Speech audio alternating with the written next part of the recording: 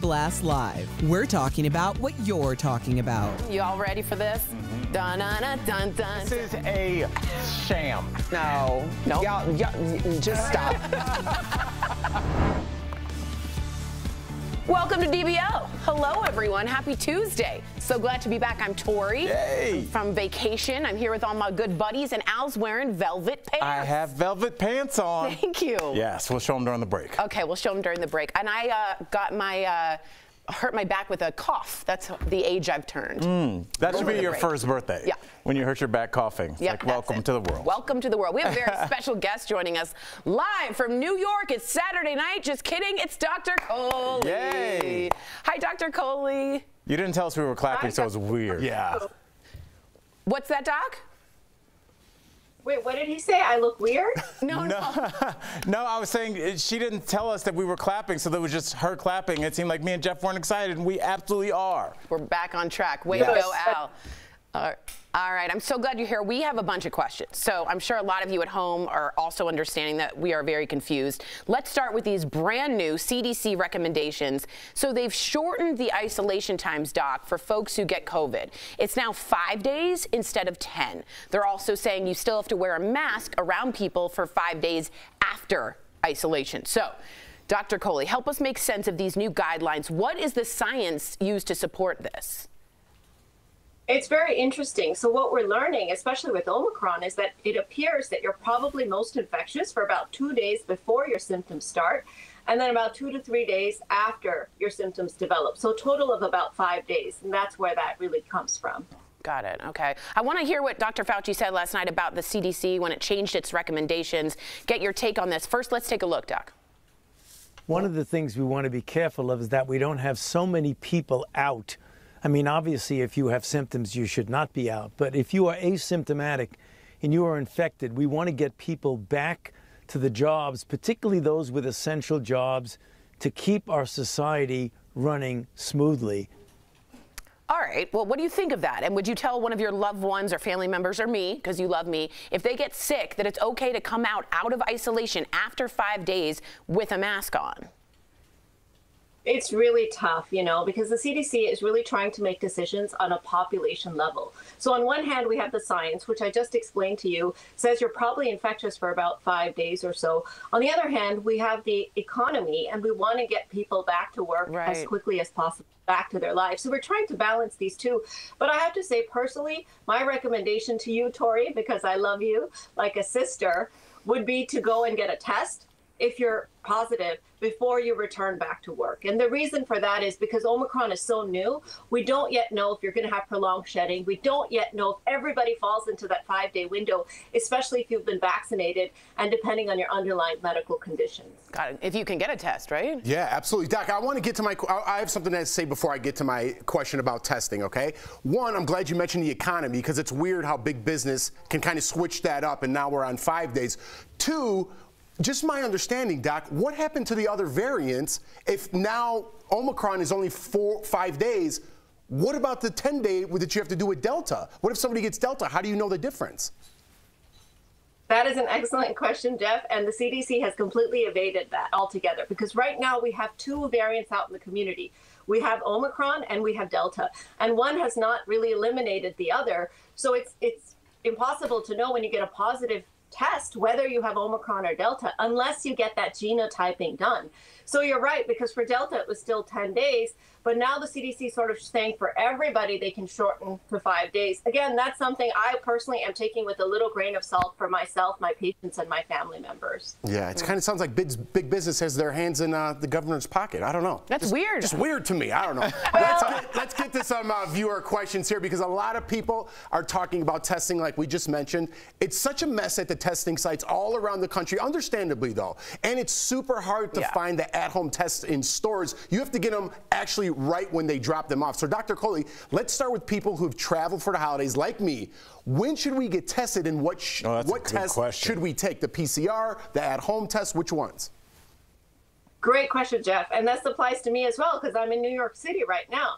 So I am flying back home to Denver on Thursday. So I'm actually getting a PCR test on Wednesday to start the clock at that point before I board the plane to see whether or not I may have, acquired something while I was here. Then once I get home, Jeff, I want to do another PCR test at day 2 or day 3. This is different from what we were doing before for Delta, where we were testing about day 3 to 5, because that had a longer incubation period. So you actually want to test a little bit sooner for this and make sure it's a PCR test, because those rapid tests are just not going to pick up this one quite as readily. What about someone like if you have exposure to someone who had COVID symptoms or even have that? When should you get tested after they test positive? This is like a math equation. A train left Mississippi going 100 miles an hour.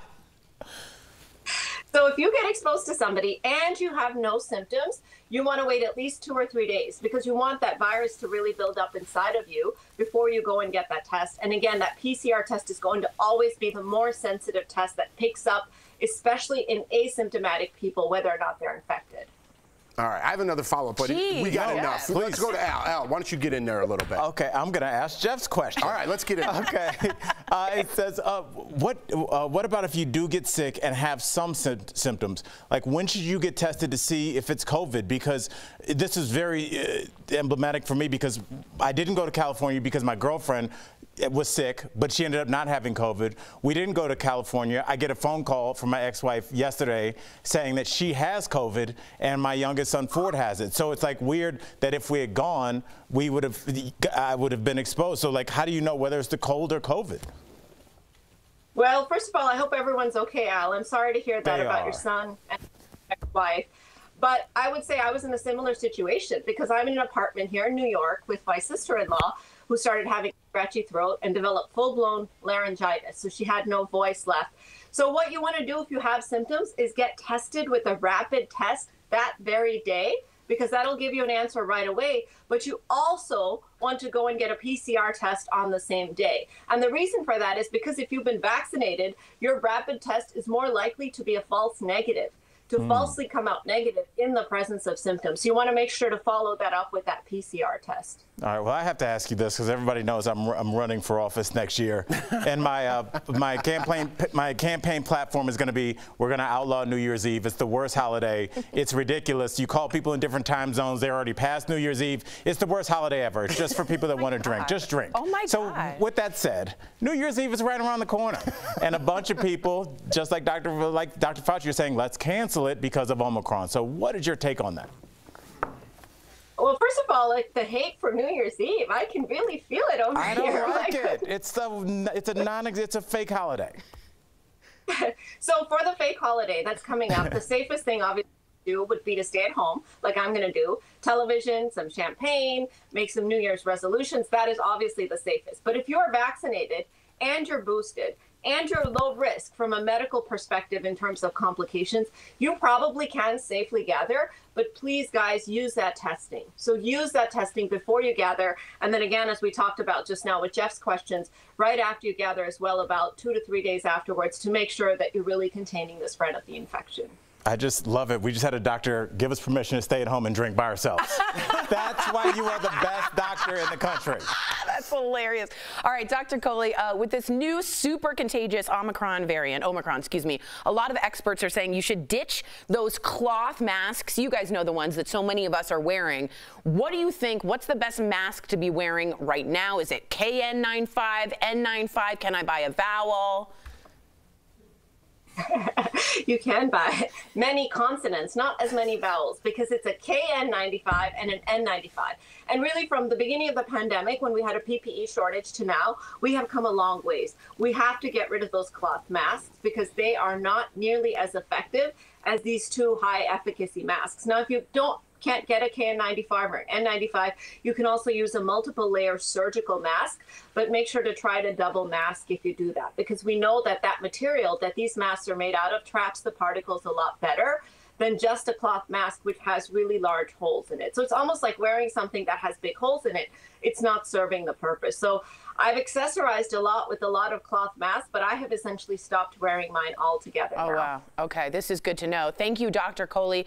Coming up on DBL, it's so helpful to get all the real information. This woman gave birth at age 50. No, it's not me. You don't want to miss this amazing story about welcoming her miracle baby. But first, we're learning the identity of the angry Delta passenger, her Hollywood past, and the one word that set her off. Do not go anywhere.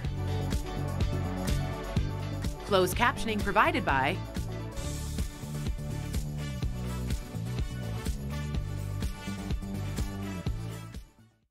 All right, so that was a lot actually to unpack there. There was a lot of information there with the masks, and I was left with a lot of questions, even though Dr. Coley answered them all. Right? I think what we just saw with that session, like your questions and her answers, I wish we'd started the pandemic with that, where she was like, we don't know certain things. We don't know the difference between Delta and Omicron. If you have COVID, we don't know right away. And I think at the beginning of the pandemic, they were like, here's what you do. These are ironclad rules. And I think people are more down to accept honesty, where you're just like, I don't know everything. This is what we do know. So it was as informative as I think that they know at this point. Yeah, I mean, even with the mask thing, everything's changing a little bit, which is fine. But I'd rather hear the honesty than stick with the old same story. Like, keep doing this, keep doing that. But that's obviously not working. Why did it switch from 14 days to 5 days now? Does it have something to do with the economy? I think so. Jeff, we have a comment about that, thank you. actually. And also, I think it might have gone to 14 just because they know that people aren't going to do it. So it's a little, but even 10 to 5. I think 10 is out of the question. That's I think maybe you can get people to do a weekend and then maybe one day, but people got to work, and they didn't factor that in. What happened to the other variants then? There's 2 other variants, and if you're saying everyone's getting the Omicron variant, what happened to the other variants? Yeah, like, did Delta just disappear? No, I think Omicron is just... It's so contagious. Yeah. It's definitely taking over. Just so you know, someone wrote in JB6969, sounds like the CDC's making political recommendations instead of health recommendations. Super weird. I'm sure that hasn't been happening the whole time already, laughing. So some people think, is this profits over people? Hi, everyone. Yeah, I mean, probably. What else in this country isn't all about profits? Why would the CDC be any different?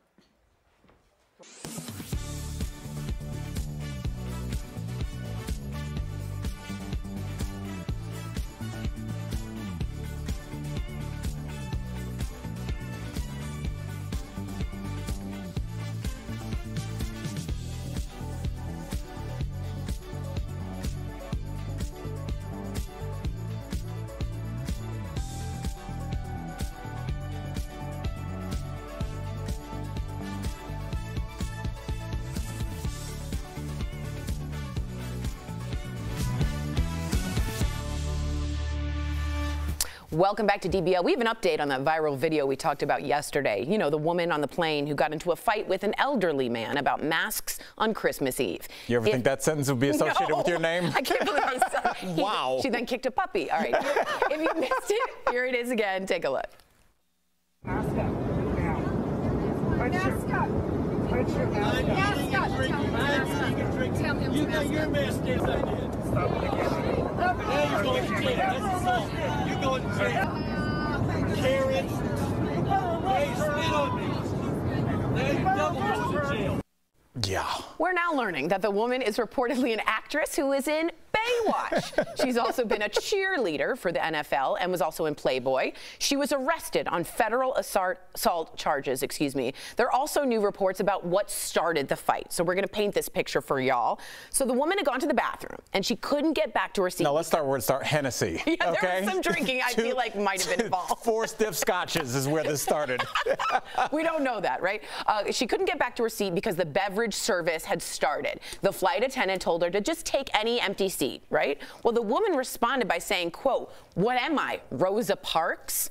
That's when, Al's laughing, that's when the elderly man reportedly told her it was an inappropriate comment and that she isn't black and this isn't Alabama and, of course, this isn't a bus. And that's when things turned nasty and he said, "Sit down, Karen." That's kind of amazing. I mean, not the story so much as like your professionalism to get through that without laughing was amazing. Now, it's not funny that an older gentleman was punched, and the spitting, I think, is the most transgressive thing that you can probably do to another person. Jeff, but where do we go? Because it's like, I've been flying, and I've noticed that even though I don't drink anymore, they've cut down on the beverage service. They don't really bring hard liquor as much anymore. It's more sparkling. Yeah. But it doesn't seem to be working because we're still seeing these videos. So what up with that? Listen, you can't write this stuff. Right. I mean, you can't write it. We were just talking about this new movie on Netflix with Leonardo DiCaprio called Don't Look Up. This is what it's about. It's exactly about where we are as a society. And I don't want to spoil the movie for you, but I will be referencing it a lot in the next couple weeks because it's such a great visual to see how insane people have gotten. Right. And I don't think they're living in this Twitterverse and online and they're not recognizing the real world. And when you step outside that Twitterverse into the real world, this is the real world, people.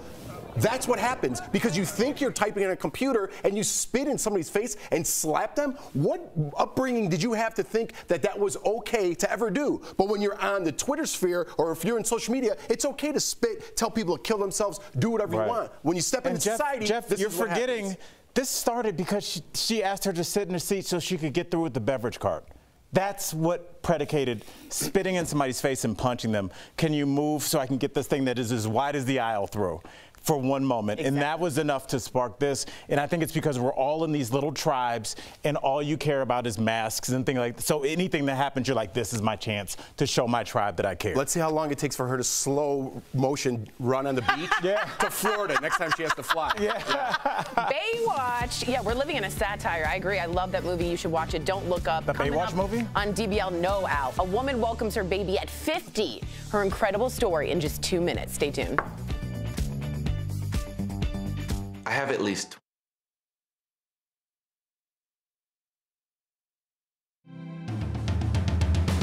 However, you're celebrating. Make DBL a part of your holiday cheer. What's up, homie? I can tell she was feeling something, so I tell. Erica blushed for Alfonso Ribeiro. Would you have been cooking naked? Cooking? Yes, on our last show. It's the most wonderful time of the year. Am I right? Say yes. Absolutely. Yeah. I got chills. Me too. Clearly. DBL is always all new every day. It's that time of year again when a lot of us make New Year's resolutions that don't last very long. But there are ways to make them stick. Let's connect the dots. First up, why your New Year's resolutions fail. According to psychologists, the big problem is that we go too big, vowing to get fit or eat healthy or lose 50 pounds. Once making those drastic changes gets too hard, we tend to give up. Experts recommend setting smaller goals, eating a couple healthier meals a week, losing 5 pounds. You're more likely to stick with it, and once you reach those goals, you can create new ones. Psychologists also recommend tying your resolution to existing habits. If you already exercise, add 10 minutes. If you make your lunch the night before, add a salad. And there's nothing that says you have to make a New Year's resolution. If that date doesn't resonate with you, pick another time that means more.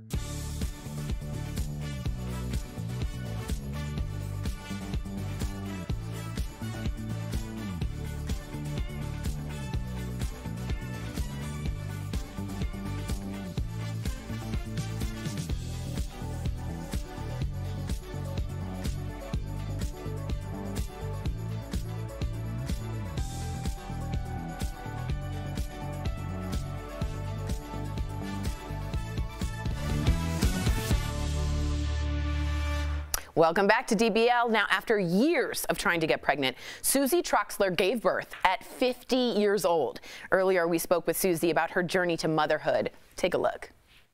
Dr. Susie Troxler, welcome to the show.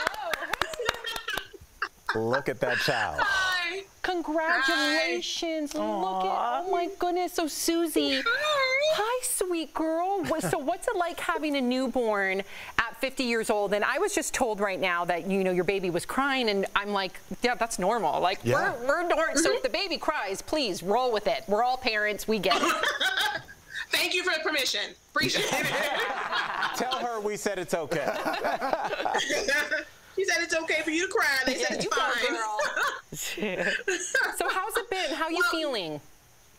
I think the answer I always give people when they ask me that is totally sleep deprived, but absolutely worth it. Like beyond worth it. Beyond worth it. Yeah. Well, I just amazing. I have to ask this because obviously I'm a dude. I need to know what did your husband at 61 years old say when your husband Tony, when you said, "Hey, we're going to have a child"? I need to know what his face looked like, and I need to know what he said. And how's he feeling? He looked. He was, well, part A, she was wrapped around his finger from the time she was like an embryo. So he was thrilled and stunned and totally excited, and he will tell anybody about his little girl and how he was like totally she's wrapped around his finger. I mean, he's wrapped around her finger like from the womb. And in terms of how's he feeling, I think we're both in this place of being, it's so surreal.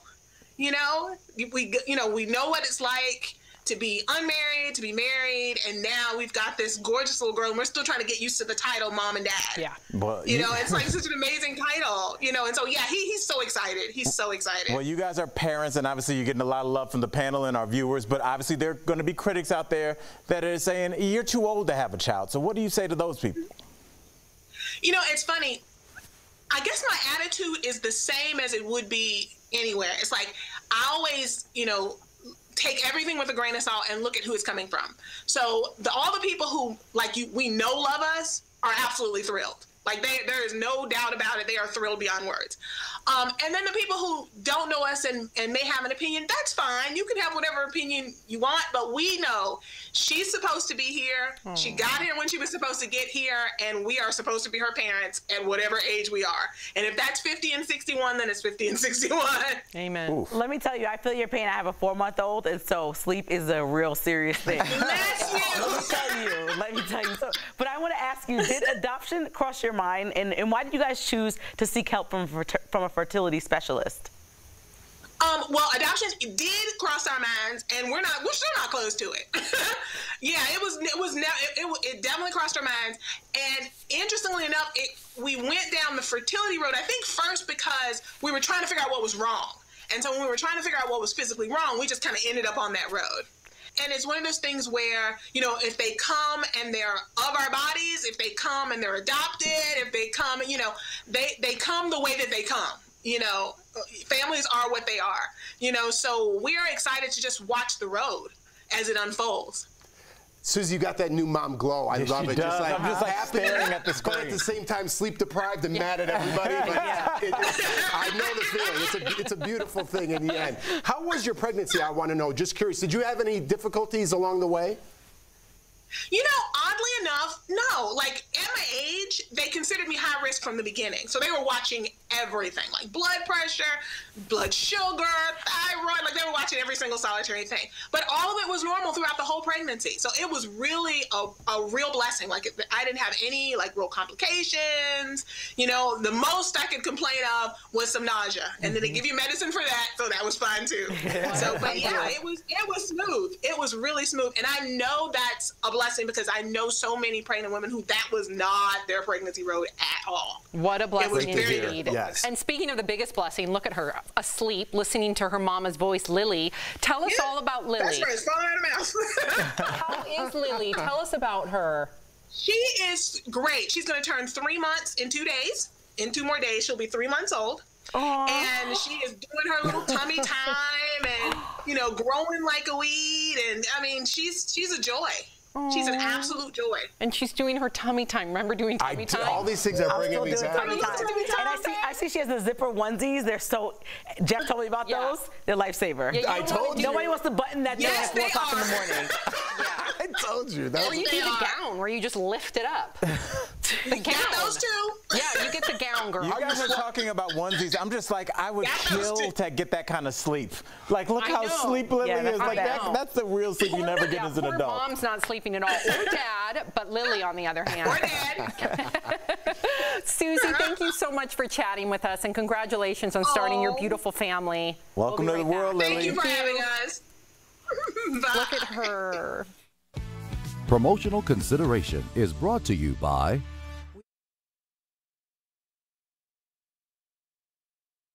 First observed in 1966, Kwanzaa, which means first fruits in Swahili, celebrates family, community, and culture. The annual 7-day holiday begins on December 26th, and throughout the week-long celebration, families come together to eat, dance, and rededicate themselves to 7 core principles. Dr. Mayalana Karenga, the creator of Kwanzaa, describes the holiday as, quote, a unique time to remember and honor our ancestors, to reflect on what it means to be African and human, unquote. While the holiday is tied to African traditions, many people have questioned the origins of the holiday. So let's verify. Did Kwanzaa originate in the United States? Our sources are Dr. Mayalana Karenga, the creator of Kwanzaa, and Dr. Richard Cooper, co-coordinator of the African American Studies program at Widener University.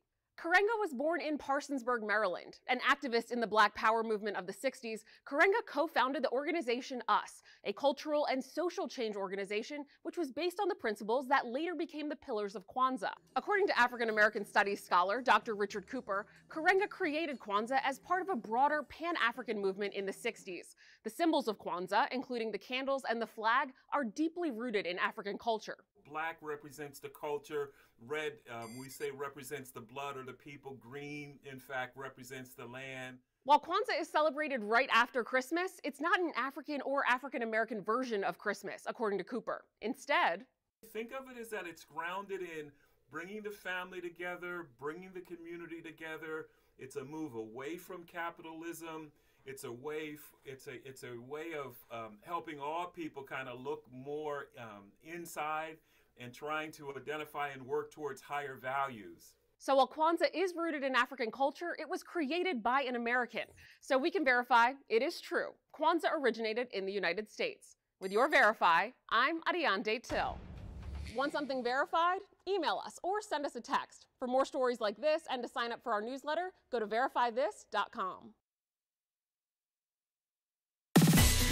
If you have student loans, chances are you haven't had to pay them for a while. Let's connect the dots. For 2 years, most student loan borrowers have owed $0 each month, and their remaining balances haven't been collecting any interest. The loan extension was supposed to expire on January 31st, but President Joe Biden extended it for the 3rd time to May 1st. But remember, not every loan is suspended. Only federal loans are paused. Private loans are ineligible for relief unless your lender offers an option. And this relief is temporary. Loans are not canceled. Lots of people, including some members of Congress, argue if the government can afford to delay payments, it can afford to cancel them. However, President Biden has said Congress should cancel them, not the executive branch. And that's connecting the dots.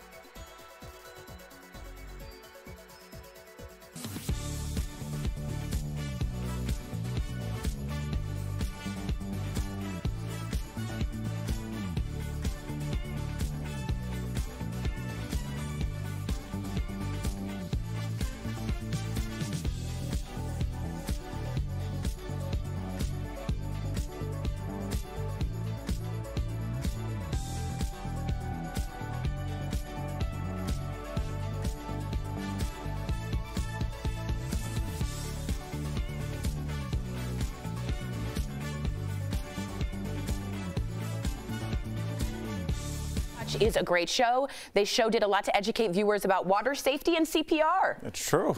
It's very true. Thank you for that. DBL's new every day. We'll see you same time, same place tomorrow. Bye, y'all.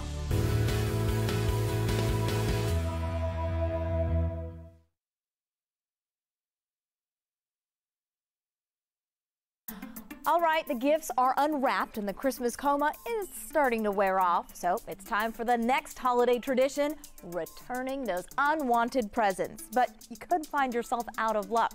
So why are some stores banning customers from returning gifts? It turns out a lot of those big stores are tracking returns, and if you return one too many items, you could get banned. The companies use a service called the Retail Equation. It's like a credit bureau for returns.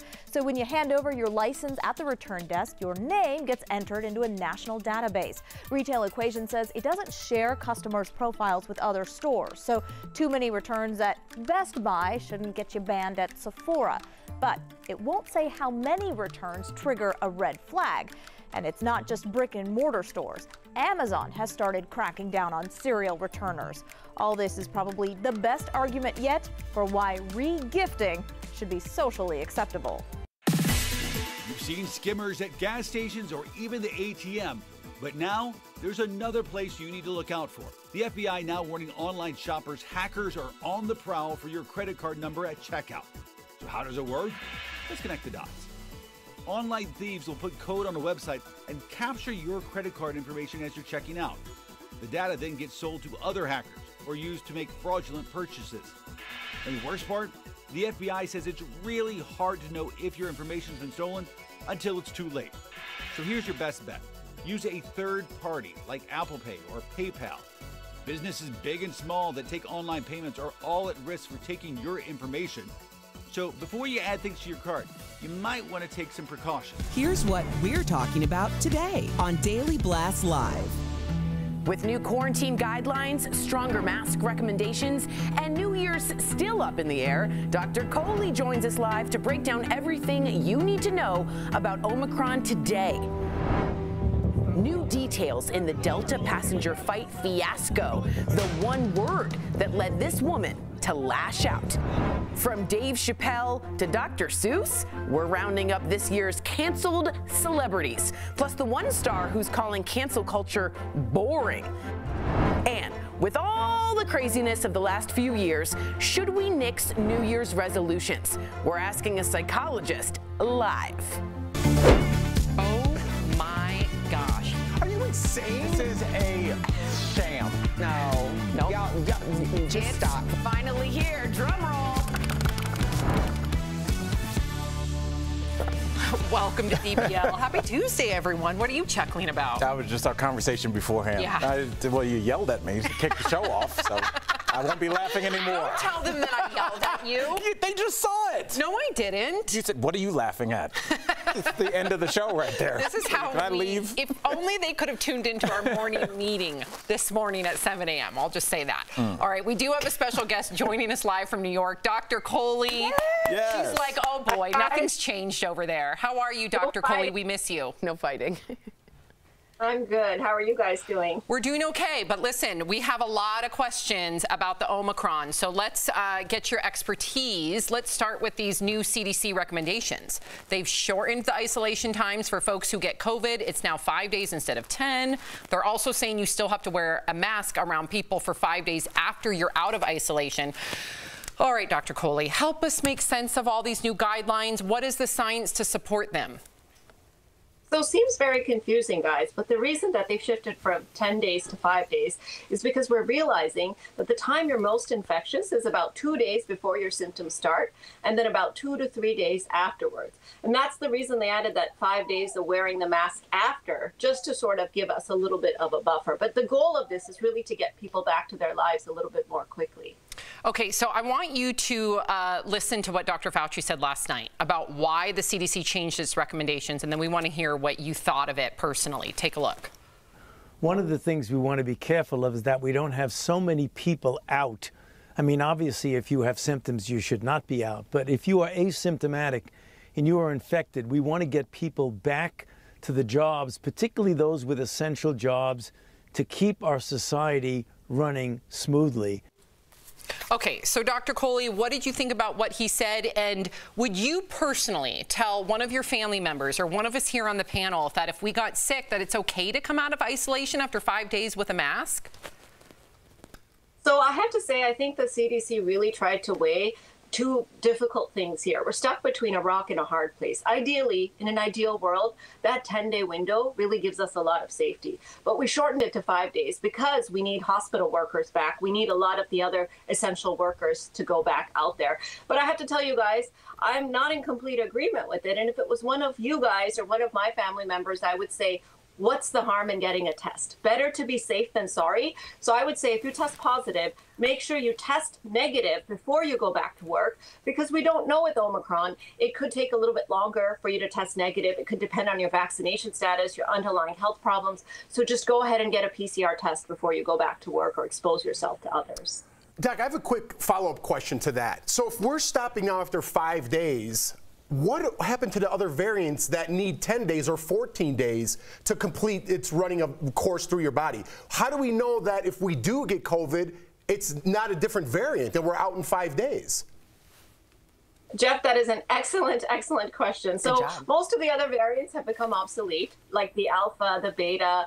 The one that's still out there that your question applies to is the Delta variant, which we really know is much more aggressive, more virulent, and really does probably need that full 10 days. But the CDC is now issuing kind of a blanket statement, regardless of what type of COVID you get, because when you get a positive test, Jeff, you don't know if you have Alpha, Delta, Omicron, or what variant you have, unless you get further genotyping. So I do think that, again, this is a population level decision made for everybody, but on an individual level, it is always, always, always a safe thing to do to go ahead and get a test.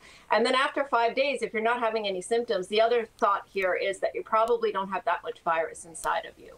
It sounds like a decision made after a late night canoodling with the government and corporate America. That's just me. All right. Little conspiracy. You know what happens after 2. All right. Nothing good. But okay, let me push back a little bit there, Jeff, because earlier in the pandemic, the doctors were getting a lot of trouble for saying, well, you don't care about the economy. You guys just want to have your way. You just want everybody to stay home. And we were getting in trouble for saying that. So now this is our compromise to say, okay, let's, get vaccinated people out there a little bit earlier, knowing that they're not going to get super sick. So what do you think about that? I think, what if you have the Delta variant and you should be isolated for 10 days? What do you think about that? So again, I agree with you. But the point is, if I said to you, Jeff, everybody has to stay home for 10 days, you don't think I would hear from people that, oh, doctors just want everyone to stay home. They don't care about the economy. They're shutting down the entire country. I mean, we heard that last year. And Doc, I love that you're being honest with all this, but I feel like some people on television are not. Now our masks seem like now we need to double up, or they might not work. I could go down this rabbit hole with you. Some of the vaccinations, triple vax, you still catch the Omicron variant, right? And then I have questions about my 5-year-old son. Should I vaccinate him if it's going to wear off in 100 days? I have a lot of questions, and it just seems like nobody but you, Doc, is being honest on TV. So I appreciate the pushback. All right, Jeff, well, you and I will get together for a virtual drink, and we will get all your questions answered. I say we do it on television. I just want to bottom line this. If you have symptoms, if you have COVID, if it's been 5 days, before you go out and wear that mask, please get a test and make sure you're negative. I just got to say that. And that's going to bring me to my next question, Doc. Testing, because that's what I've been talking about all along. It's such a mess right now at testing sites all around the country, and it's super hard to find an at-home test that you want to do at your home in stores. So Dr. Coley, let's start with people who travel for the holidays like me. When should we get tested, and what test should we take? So Jeff, if you've traveled, just like I have, you want to get tested before you get on the plane, usually a day before. Get a PCR test that comes back to make sure you're not getting on the plane with an infection. Then when you get home, Jeff, you want to wait 2 or 3 days instead of the 3 to 5 we were saying for Delta. Now that we're seeing a lot more Omicron, get a PCR test at day 2 to 3, and then if you really want to be conservative, you can get another one about 5 or 6 days later. But usually one test is adequate after you've traveled. Thank you. All right. Now, Doc, we know that New Year's Eve is right around the corner. Bunch of folks are going to be out partying, probably drinking a little bit. Masks, might come off. People are when they drink. So just knowing that before we even get to the holiday, should we just cancel it altogether? I think we should. So I'm in New York City right now, and they're planning your party Times dress Square. on. That's right. Yeah, but that I do believe should be canceled. For that hard-hitting comment. That's why people watch DBL. How dare you? I think she looks lovely, and I just wanted to add that. But she's talking about a mass gathering event, okay. And I'm trying to give information to our people. That. Wow. And you're okay. Hey, Doc. So what do you say? The children are fighting again. So thank you, Sam. I appreciate that. But Al, you make a really good point. So New Year's Eve in New York City, mass gathering, absolute no-no. But if we're talking about small gatherings in somebody's house where everybody's vaccinated and boosted, and you're low risk, so everybody there is healthy without underlying problems, and you've used testing, I do believe that you can have those type of small gatherings safely despite what's happening right now. Dr. Coley, good to see you. You do look super cute. With this new super contagious Omicron variant, a lot of experts are saying you should just ditch those cloth masks that so many of us have been wearing for like 2 years. What are your thoughts on that, and what are the best masks to wear right now? Yeah, and I want to piggyback off of what Jeff said. This is not that we're taking back what we said earlier about the cloth masks. They do offer some protection. It's just that we now have access to better masks, which we didn't in March of 2020 when there was a PPE shortage. And we know that KN95s and N95s are superior in terms of protecting you, especially now that we have this incredibly contagious Omicron variant out there. So I pretty much got rid of my cloth mask. I'm only doing the KN95s or the N95s. If you can't get that or you're in a pinch, then you can, use the surgical masks, the medical grade masks, but don't be using those cloth masks by themselves because they have too big pores in them and they're really not providing you adequate protection. Good to know. Good to know. Better to be extra safe. Yeah, yeah. Thank you so much, Dr. Coley. We really appreciate you, and thank you for having the patience of dealing with all of your children. We really do. We love you, Doc. We do miss you. Okay, be safe. We'll see you soon. We'll be right back. Closed captioning provided by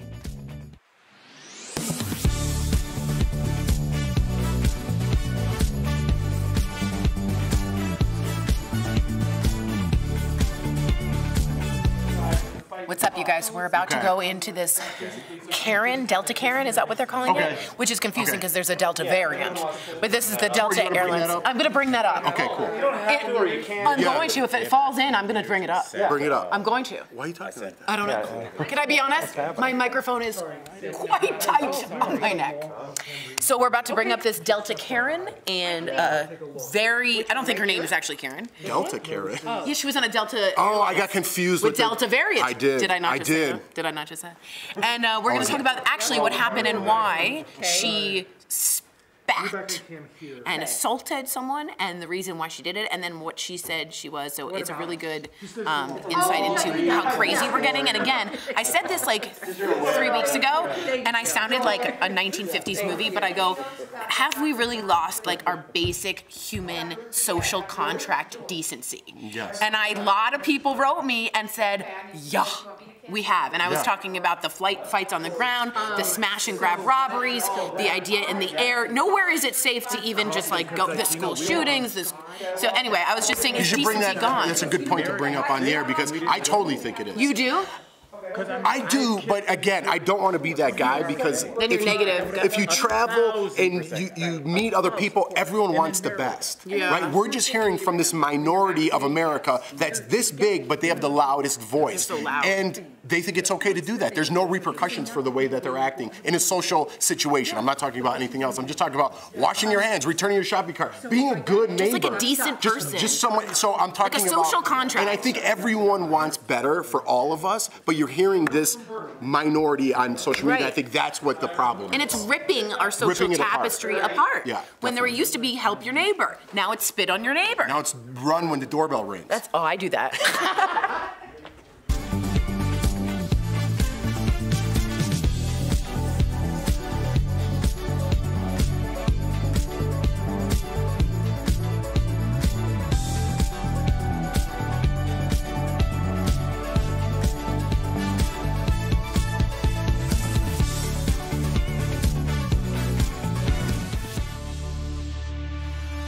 Welcome back to DBL. So we have an update on that viral video we talked about yesterday. The woman on the plane who got into a fight with an elderly man about masks on Christmas Eve. So if you missed it, we're going to let you see it again, okay? Mask up. Mask up. Mask up. Tell him You got your mask in. Stop it again. You're going to jail. That's assault. You're going to jail.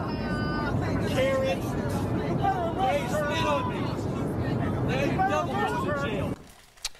Wow. So we are now learning that the woman is reportedly an actress who was in Baywatch. She's also been a cheerleader for the NFL, was also in Playboy.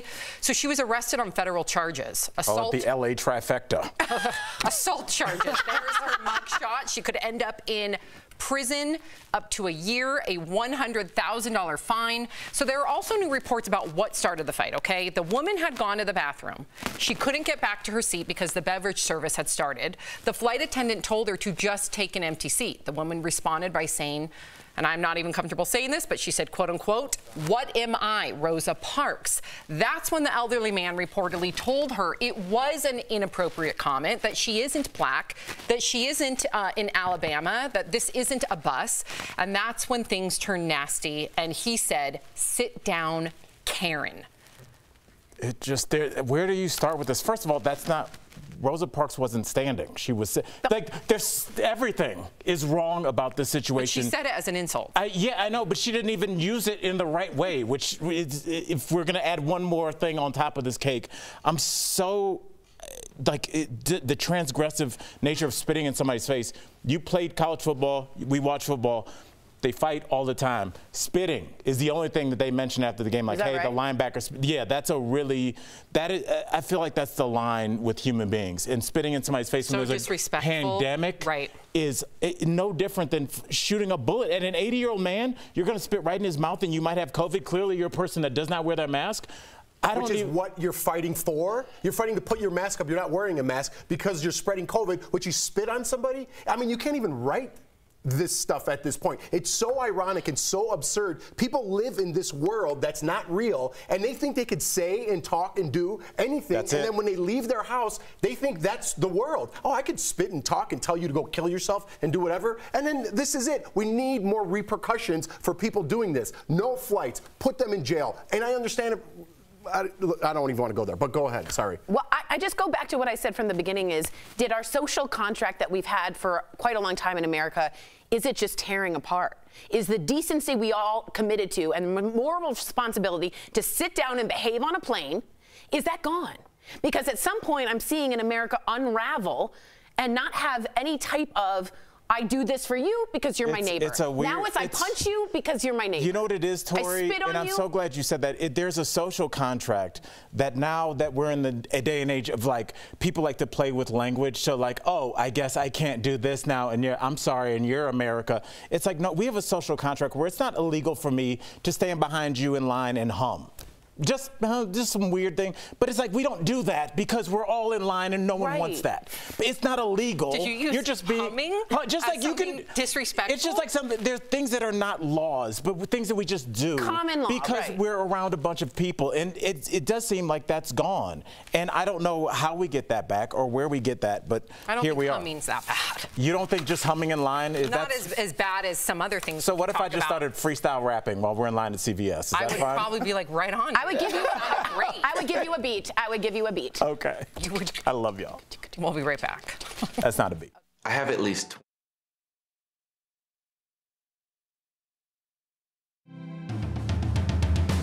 However you're celebrating, make DBL a part of your holiday cheer. What's up, homie? I can tell she was feeling something, so I tell. Erica blushed for Alfonso Ribeiro. Would you have been cooking naked? Cooking? Yes, on our last show. It's the most wonderful time of the year. Am I right? Say yes. Absolutely. Yeah. I got chills. Me too. Clearly. DBL is always all new every day. It's that time of year again when a lot of us make New Year's resolutions that don't last very long.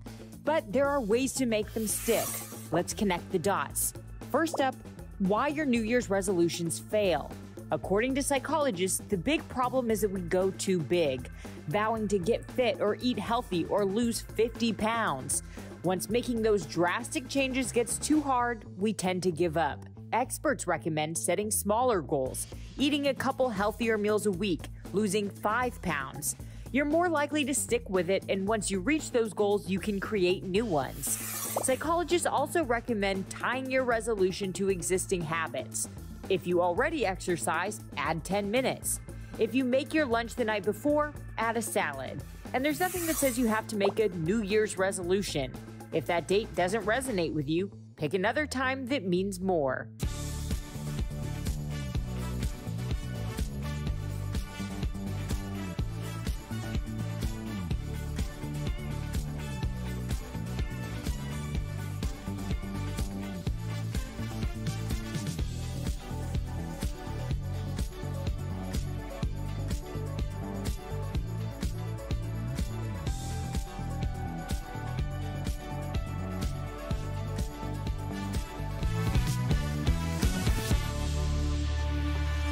Welcome back to DBL. So Dame Joan Collins is making headlines today for her comments on cancel culture. The 88-year-old actress called cancel culture boring, and she even defended her friend, actor Chris Noth, following the allegations of sexual assault against him. So Collins thinks it's tragic that people can get canceled for having unpopular opinions. Tori, you've always called that accountability culture. Do you think that she's right, or do you not agree with her? I think she's, excuse me, I think she's really wrong. And I also think, and I don't mean to be Bummer Town, but don't conflate Chris Noth's alleged rapes with an unpopular opinion. And I know she said more than that, but you got to be careful when it comes to sexual assault and what you said. That's not the same. You don't equate those two. There's canceled, and then there's like Harvey Weinstein, and I hate that we're all like grouping it. Is she asking, or is she saying he was canceled without a due process? She was saying because he lost advertisements and things like that. She was saying it's boring to have. She was first of all saying it's boring. I don't think any survivor of a sexual assault would think that's boring. Again, it was alleged. Alleged, yeah. But to say unpopular opinion is particularly disrespectful, I think. So no. We're going to go through some of the stars that quote unquote got canceled, and then we'll continue the discussion. All right, so here's some canceled stars in 2021. First up, Chrissy Teigen. We all remember she got canceled after she was accused of cyberbullying. Well, remember Mike Richards? Yep, he was supposed to be the next full-time host of Jeopardy, but got fired after sexist comments he made came to light. Not even Matt Damon could avoid cancellation after he offended the LGBTQ+ community for using a slur. And let's not forget about Dr. Seuss. 6 of his books were pulled from a publication for alleged racism. Next, Dave Chappelle got canceled for his comments on transgender people. And finally, Demi Lovato got canceled after blasting a frozen yogurt shop for triggering their eating disorder for having sugar-free products in the store. Jeff, do you think that any of those people deserved it? Nobody on that list got canceled except Mike Richards. You mean like canceled? Nobody lost their jobs. People still have still has endorsements, still has commercials during Christmas running. I watched them. Okay. She didn't get canceled. Everyone has a road back, which I think they all should. We left Chris Harrison off that list, who is canceled. Okay, when I say canceled, it means you are going away. You are off television. You are no longer part of the team. That's when I say canceled. All those people we mentioned are not canceled. They have a road back. Everyone should have a road back, no matter what you said, no matter what you did. If you're a malicious rapist, if you're a pedophile, if you're a white supremacist, everyone is all of those things. If I say, Tori, I don't like that dress today, what is he abusing women on television? What a white supremacist Trump supporter this guy is. It's gotten so far, if you say one thing, you're all of those things. So what do you call someone who is a white supremacist? What do you call someone who is a rapist? What do you call those people if everybody you use to shut down a conversation that we're trying to get better, you try to shut that down with labels? You're homophobic if you don't believe in this, or you're transphobic, or you're racist. Those things cancel you. That's when I get so mad about cancel culture, and accusing people of something that hasn't been proven in court yet is, again, another. That's absurd. That's absurd. This man lost his career if this allegation isn't true. I'm sorry. Oh, no. We got to wrap. But yeah, I'll talk about it during the break. But yeah, what you said made me think of something else. Oh, no, we still have a minute. I don't think you've heard them. What I was going to say in terms of cancel culture, and I just thought about this as Jeff was talking, was there's 2 different things we're talking about. You talked about Chris Harrison.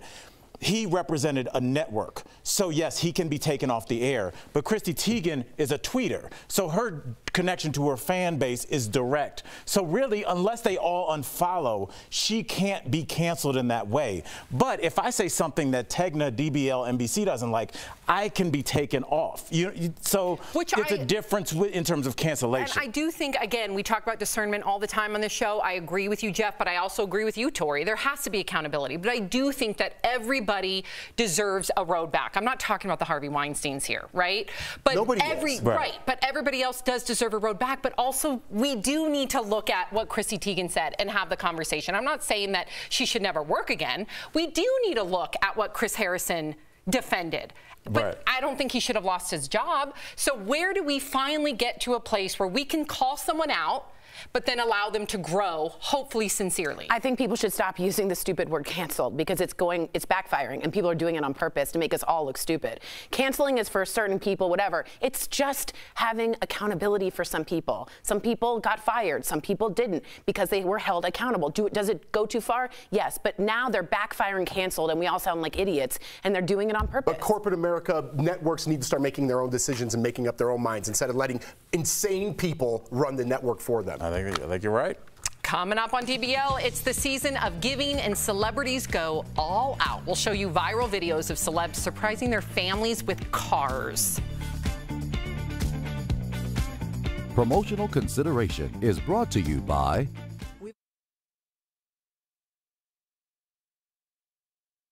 First observed in 1966, Kwanzaa, which means first fruits in Swahili, celebrates family, community, and culture. The annual 7-day holiday begins on December 26th, and throughout the week-long celebration, families come together to eat, dance, and rededicate themselves to 7 core principles. Dr. Mayalana Karenga, the creator of Kwanzaa, describes the holiday as, quote, a unique time to remember and honor our ancestors, to reflect on what it means to be African and human, unquote. While the holiday is tied to African traditions, many people have questioned the origins of the holiday. So let's verify. Did Kwanzaa originate in the United States? Our sources are Dr. Mayalana Karenga, the creator of Kwanzaa, and Dr. Richard Cooper, co-coordinator of the African American Studies program at Widener University.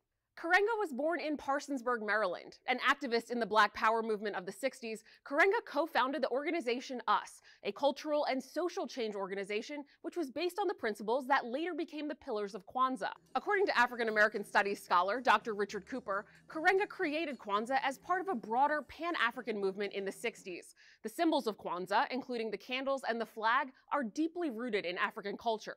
Black represents the culture. Red, we say, represents the blood or the people. Green, in fact, represents the land. While Kwanzaa is celebrated right after Christmas, it's not an African or African American version of Christmas, according to Cooper. Instead, think of it as that it's grounded in bringing the family together, bringing the community together. It's a move away from capitalism.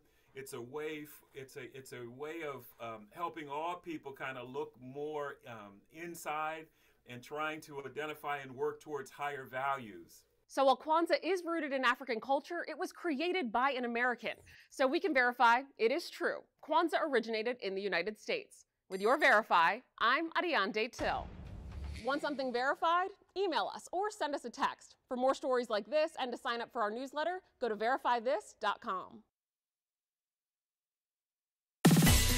If you have student loans, chances are you haven't had to pay them for a while. Let's connect the dots. For 2 years, most student loan borrowers have owed $0 each month, and their remaining balances haven't been collecting any interest. The loan extension was supposed to expire on January 31st, but President Joe Biden extended it for the 3rd time to May 1st.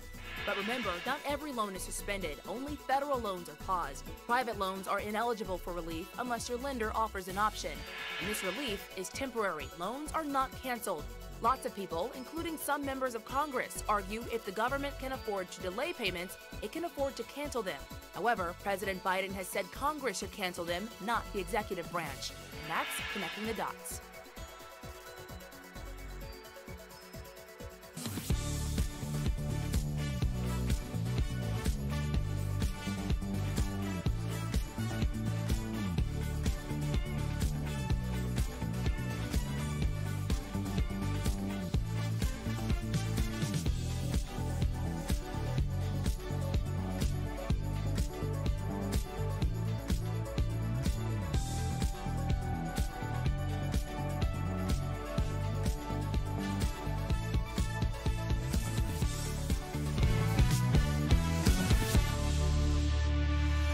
If you're leaving us, you can watch the second half of the show online. Watch on YouTube, dailyblastlive.com, or our DBL mobile app. But if you're sticking around, here's what's coming up. Cynthia Nixon almost refused to do the Sex and the City reboot. What made her change her mind? And Kanye West is serious about not losing Kim. We'll tell you the huge purchase he just made to keep them close.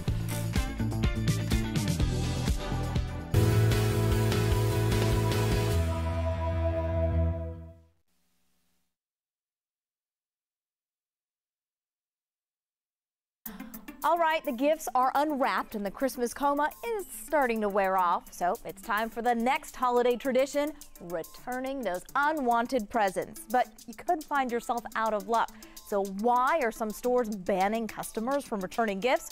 It turns out a lot of those big stores are tracking returns, and if you return one too many items, you could get banned. The companies use a service called the Retail Equation. It's like a credit bureau for returns. So when you hand over your license returns at the return desk, your name gets entered into a national database. Retail Equation says it doesn't share customers' profiles with other stores, so too many returns at Best Buy shouldn't get you banned at Sephora. But it won't say how many returns trigger a red flag. And it's not just brick and mortar stores. Amazon has started cracking down on serial returners.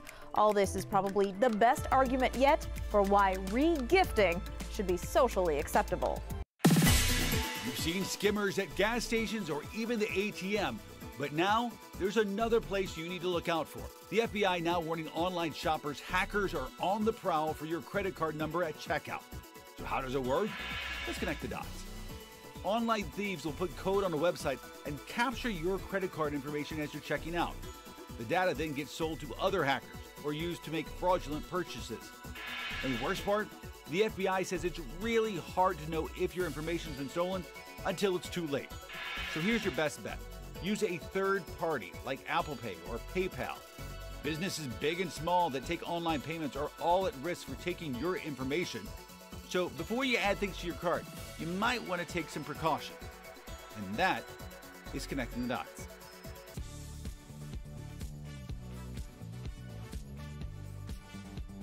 This is Daily Blast Live. We're talking about what you're talking about. Oh my gosh. Are you insane? This is a sham. No. Y'all just stop. Finally here. Drum roll. Welcome to DBL. All right, let's get right to it. Tone deaf. That's what Sex and the City star Cynthia Nixon is calling the original franchise. During an interview with the Herald Sun, Cynthia, who plays Miranda, said she was, quote unquote, very proud of the original series, despite it being occasionally tone deaf on race and gender. She also said that she only agreed to star in the spinoff after voicing her concerns to her co-stars and the show's creator, and they agreed to make the show, quote unquote, more woke. But here's the thing. Critics of the spinoff say it's dull and too woke. Any of you agree, Tori? A little bit. Really? Yeah, here's the thing. I agree with Cynthia Nixon. The first Sex and the City was a white New York City with very heteronormative couples, right? But this one, it's like, they did like a non-binary character doing a stand-up, and it was like, very, like, first of all, the audience was, everything was like wrong and always about non-binary and always about this and always about braids with someone who's black and someone who's maybe turning into a boy and not a girl. It's too much. And it's not how people actually talk, and it's kind of cringy, and you kind of want them to talk like they used to with Cosmos over like a drink and talk really. Now it's like, what is that? I'm a cis person. It's like every scene, and you're like, back off a little. I felt it. It just felt a little. Are we cherry picking though? No, it felt like they were doing too much, to be honest. Like they were overdoing it. But do you guys think that? And Jeff, I want to ask you this because I know you didn't really dig the Entourage movie.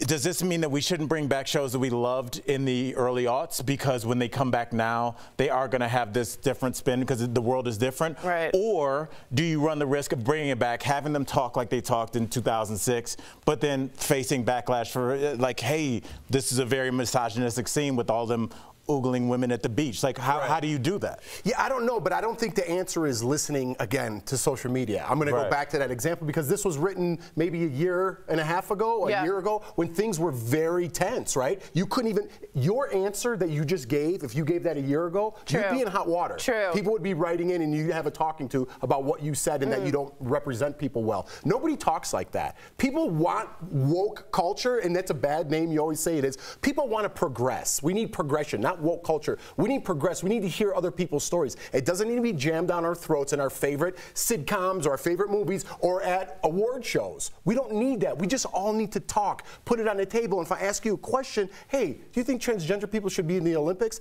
That's not transphobic. You're having a conversation about it. Hey, tell me a little bit about cisgender. I'm not sure what that means. It doesn't mean I'm not woke and I don't believe in that. It's that nobody's having those normal conversations, Al. If we go out or whatever we're hanging out, we're going to crack some jokes that probably might offend some people on a small level. You know why I think they missed the mark? But first of all, I'm glad that they're at least trying. You know, I know that there's going to be some wiggle room. There's going to be a lot of trial and error. A lot of people are just learning what non-binary is, including myself. I'm trying to learn and be aware and cognizant of terms. And if I mess up, please, to your point, Jeff, give us some grace, right? Because we're all trying to learn. Constructive feedback. Yes, I think constructive feedback is wonderful. But do you want it during your entertainment? I Sam, think that's okay. You Yes, work I your do. rear end off, Sam. You get up early with your baby. You work on the show. You go home. You're a mom. You have an hour. Okay. Do you want to then have to get a verbal left? It doesn't or bother do you me. just want to? Listen, it's not perfect. I'm saying, but some people do. So I get what you're saying. Listen, I'm okay with this wiggle room. I'd rather them try to represent the 14-year-old girl who is struggling with her identity, or the young African-American girl who's deciding whether or not she should go natural. I'm glad they're trying. Is it perfect? No. Would it be better if they were sitting around a table and having a real conversation? That's what I mean. Yes. Yeah. But I think we just got to give them some grace. Just like I hope people give me grace, I'm going to give them some grace. That's very graceful of you. Okay. All right. So you may have heard that Kim and Kanye are neighbors. Did you guys hear that? Yeah, boo. Not okay. Tori said boo. Not okay with this. What? Yeah. Okay, but we've got to look inside the rapper's new home. Over the Christmas holiday, Kanye bought the house directly across the street from his estranged wife. He apparently wanted the house so badly that he paid $420,000 over the asking price. The house is a modest 5-bedroom, 4-bath. Let's just say this new house is a far cry from the Kardashian compound across the street. And let's just say no rapper's house looks like that. That should be in Sedona, Arizona, with Enya playing in the background. So her compound, drinking Crystal Light. Okay. You see right there. Sounds great.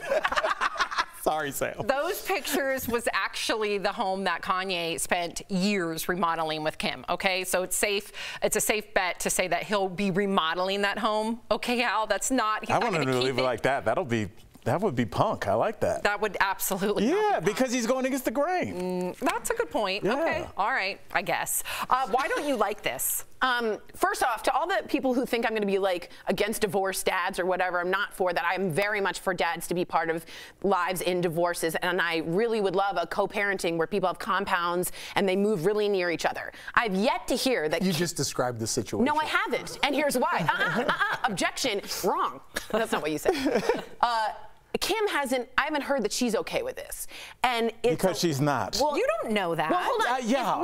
If it had been a joint decision, I think we would have heard that. What we've heard is Kanye bought that house. Kanye just grabbed it, and to me, it's whoa. Back off a little. She's clearly trying to date someone new. She has a new last name. She's trying to get rid of West. Then have some space physically. I don't know if she's going to be comfortable with him right there. And I don't know if I would be comfortable with that. You know what they have in common? 4 kids. Right. Yeah. So when they're staying... Do they need to be here if they're divorced? How much time do you think Kanye is going to spend at that house?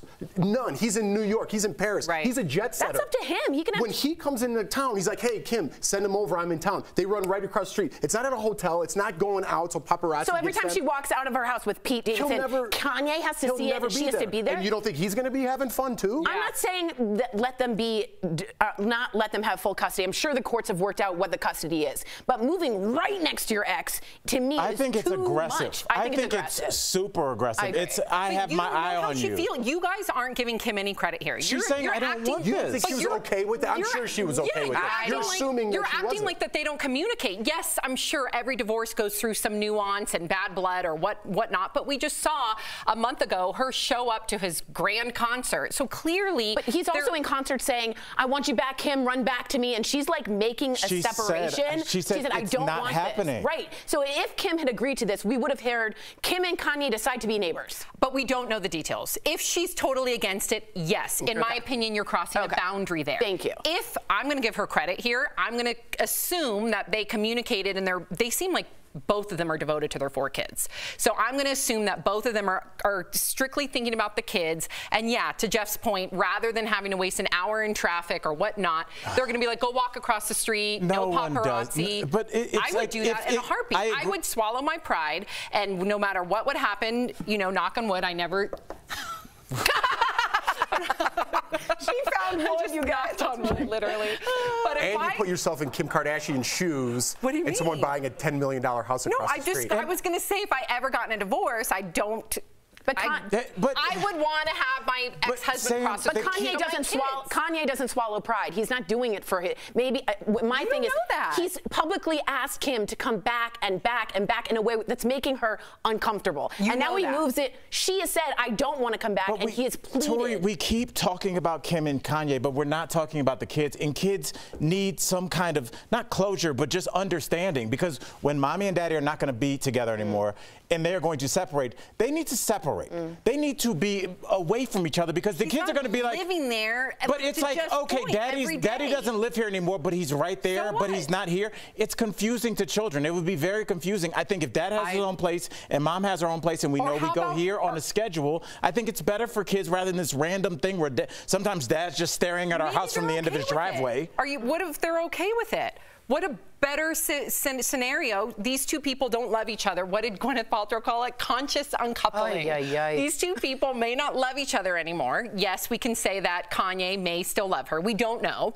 But they're trying to keep the family together for the children. I think that's admirable. Would you want to do that? I just gonna go home today. My wife's gonna be like, "How's work?" We talked about Kim and Kanye for 15 minutes. I can't believe that you guys are pro. We knew what their life was like. I'm not pro if she's against it. I'm not pro if she's against it. What, should you get a hill and just a gigantic telescope and be like, Sam's down with that? I said I'm not just pro staring if at she's the kids against again. it. We don't know if she's against it. I'm assuming that she's thinking about the kids and that she's okay with it. That's all. Okay. Someone spit in somebody's face earlier in the segment, and we talked about it for a minute. All right. Well, it appears cars were a running theme for celebs this Christmas. You guys probably saw it on Instagram. I did. It was adorable. First up, Dwayne "The Rock" Johnson. He surprised his mom with a brand new Cadillac. Take a look.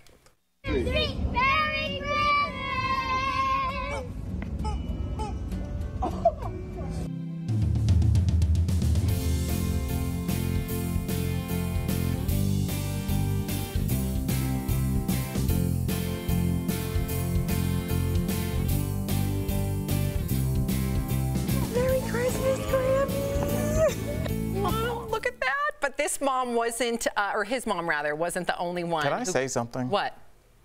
What? I thought it was weird. Why? He didn't take his hand out of his pocket to hug his mom. He was a nervous kid. No, he just had one. I've never hugged my mom with one hand in the pocket. Maybe he had the keys in the pocket, and then he was going to like, here you go. But he never did.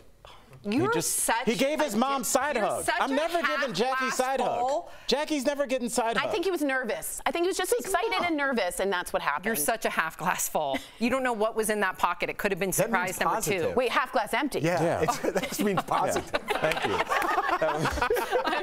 You're such a positive guy. I love you. Every story. Oh, God. Enough. I'm tired. Okay, but his mom wasn't the only one who got a car for Christmas. Yesterday, Kim Kardashian posted her gift from her mom, Kris Jenner. Take a look. Oh my God, look at our Christmas presents from my mom. For all of her kids. And me.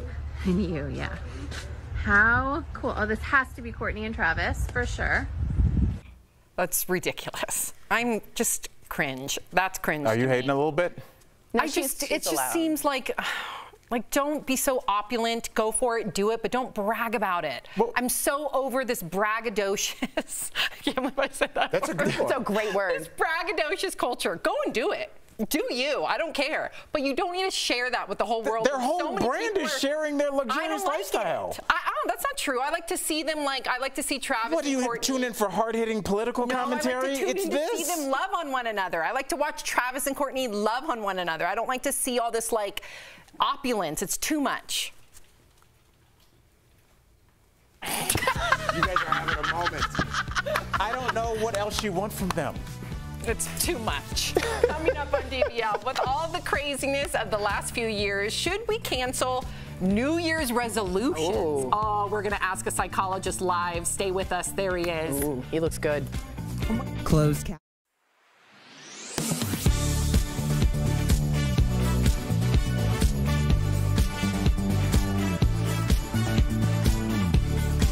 You might want to go Okay, we were arguing. I don't understand what you want from the Kardashians. I was at the bar and I wasn't even producing. I was Oh, yeah, watching, we were just I was at the bar. I was about to interject. I was so Halfway through the surprised. Kardashian, if I was at a bar, I would have used the restroom. I was surprised that it's your take with the That's what Kardashians. happens I with thought that was going to be like a quick, like, No, I can't. I personally don't like to see bragging behavior on social media. It grosses me out. Like, I like to see your family together. I don't mind seeing your opulence in the background, but I hate that. Look at my car. Look at this car. Like, enough. But how is that different than what The Rock did? I was just going to say, the difference with The Rock is The Rock gave, first of all, a Cadillac, yes, is a nice vehicle, but it's nothing like a Bentley, right? I thought those are golf carts, though. But I think he gifted it to her because his Grammy, his mom, the Grammy, it's deserving. Leave me alone. It's like she's in the family. You guys know how Grams is. Yeah, let me, how many if it's for Grammy, you could buy one. For Grammy, you could do. How much value is braggadocious on the Scrabble board, huh? You never hear that. That's a good one. That's a good word. I like the word braggadocious. You know what's maybe weird? not 10 times, but once is a good pull that out of your bag. I think Sam just did it. Have you guys ever just used a word that you've never said before? And like you're like, where did that come Not from? sporadically. Do you understand how many times on the show where a word pops up and I'm like, oh my God, don't say because you're going to mispronounce it. And it's like, it's going in your head while you're talking. You're like, and you just, I don't know why I can't think of it now. But then you say it wrong. Right. And you're like, why did I go for that word? How could I do that? I use the word posit. Like, could you posit a theory? And you're like, why would we posit? And I was like, I should never say that. No, I'm just talking about long words like braggadocious. And I'm like, don't say braggadocious, just say bragging. And I'm like, braggadocious. And I'm like, oh man, why did I say Italian that? slang, Jeff, braggadocious. Slang? No, it's different. Italian slang? Hey, paisan, braggadocious. I don't think that's... I think Sam just put Slang together word. full words. Oh, is this guy braggadocious? You know those young Italians always using braggadocious. This guy a braggadocious over here. He's got a baguette and a braggadocious. How good he is. Italian Va bene. Va bene. All right.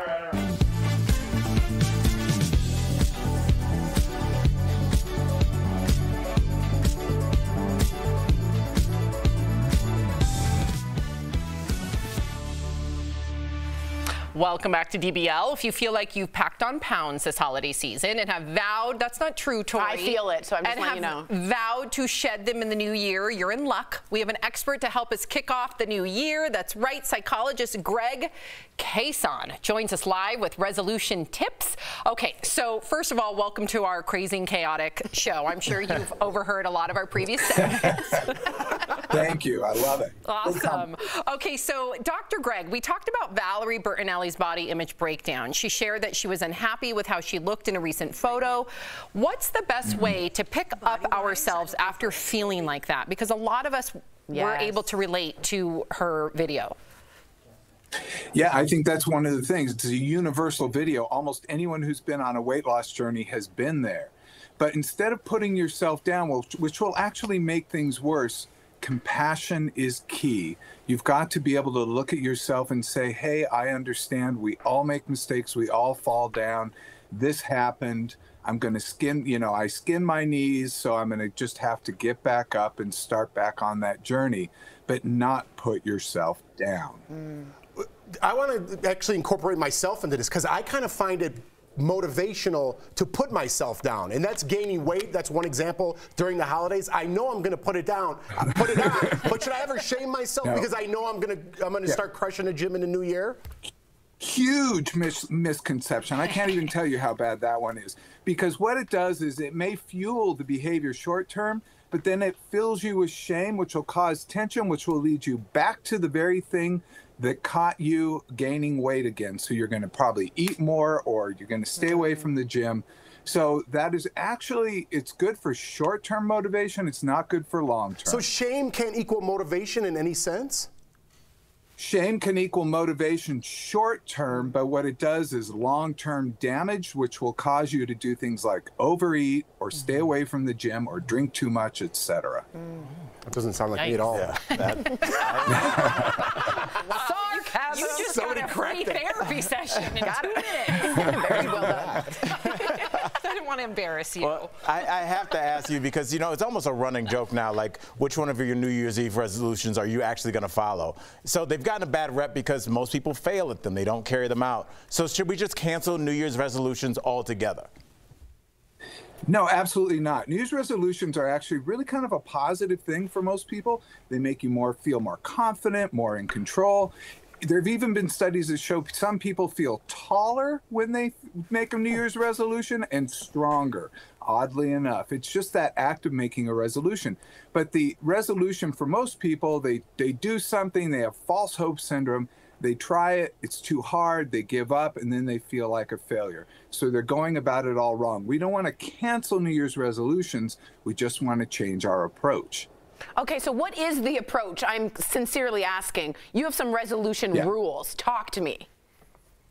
So resolution rules, first of all, you want to think the number 1. We may have a lot of 2s in the year coming up, but 1 is the magic number. So number 1 is the 1-minute rule. Everyone can do something for 1 minute a day.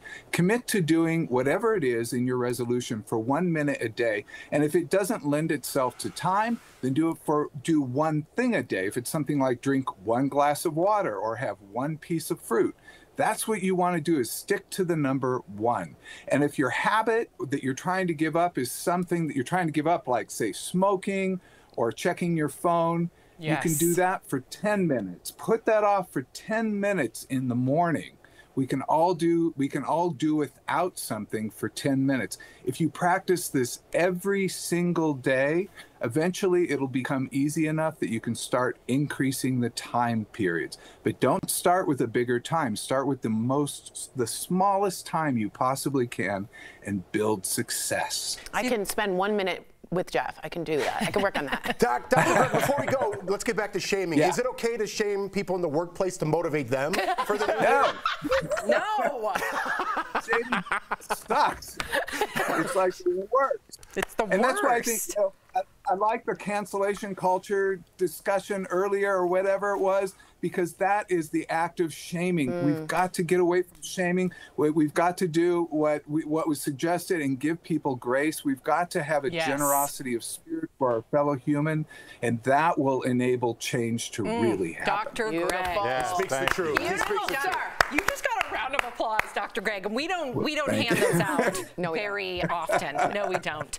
DBL Nation, you can keep up with him by visiting drgregcason.com. Fantastic grand chair, too. I was looking at that chair like I need it. We all had those chairs. I want one. We need to get you back. And we'll be right back. Thank you, Dr. Greg. Thanks, Thank you. He can help our group. Thank you.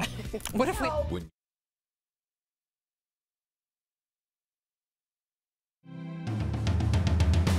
However you're celebrating, make DBL a part of your holiday cheer. What's up, homie? I can tell she was feeling something, I tell. Erica blushed for Alfonso Ribeiro. Would you have been cooking naked? Cooking? Yes, on our last show. It's the most wonderful time of the year. Am I right? Say yes. Absolutely. Yeah. I got chills. Me too. Clearly. DBL is always all new every day. It's that time of year again when a lot of us make New Year's resolutions that don't last very long. But there are ways to make them stick. Let's connect the dots. First up, why your New Year's resolutions fail. According to psychologists, the big problem is that we go too big, vowing to get fit or eat healthy or lose 50 pounds. Once making those drastic changes gets too hard, we tend to give up. Experts recommend setting smaller goals, eating a couple healthier meals a week, losing 5 pounds. You're more likely to stick with it, and once you reach those goals, you can create new ones. Psychologists also recommend tying your resolution to existing habits. If you already exercise, add 10 minutes. If you make your lunch the night before, add a salad. And there's nothing that says you have to make a New Year's resolution. If that date doesn't resonate with you, pick another time that means more.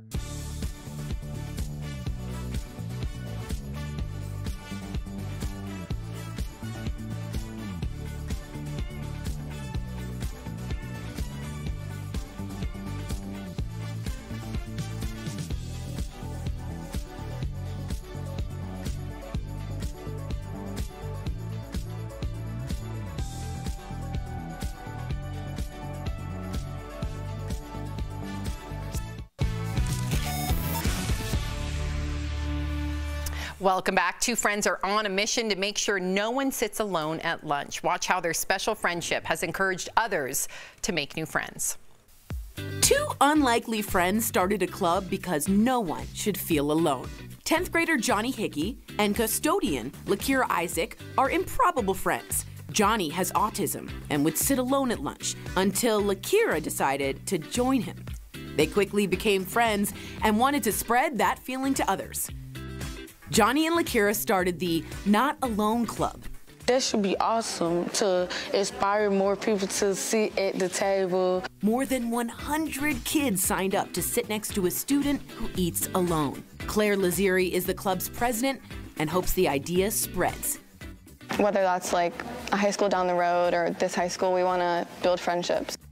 Johnny has even created a special handshake for the club. Lakira loves what she and Johnny have started. Inspiring, and for the kids to actually just come around and come together to do this is awesome. It's very awesome.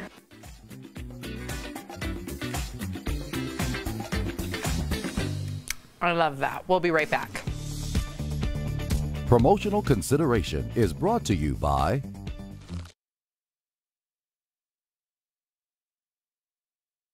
First observed in 1966, Kwanzaa, which means first fruits in Swahili, celebrates family, community, and culture.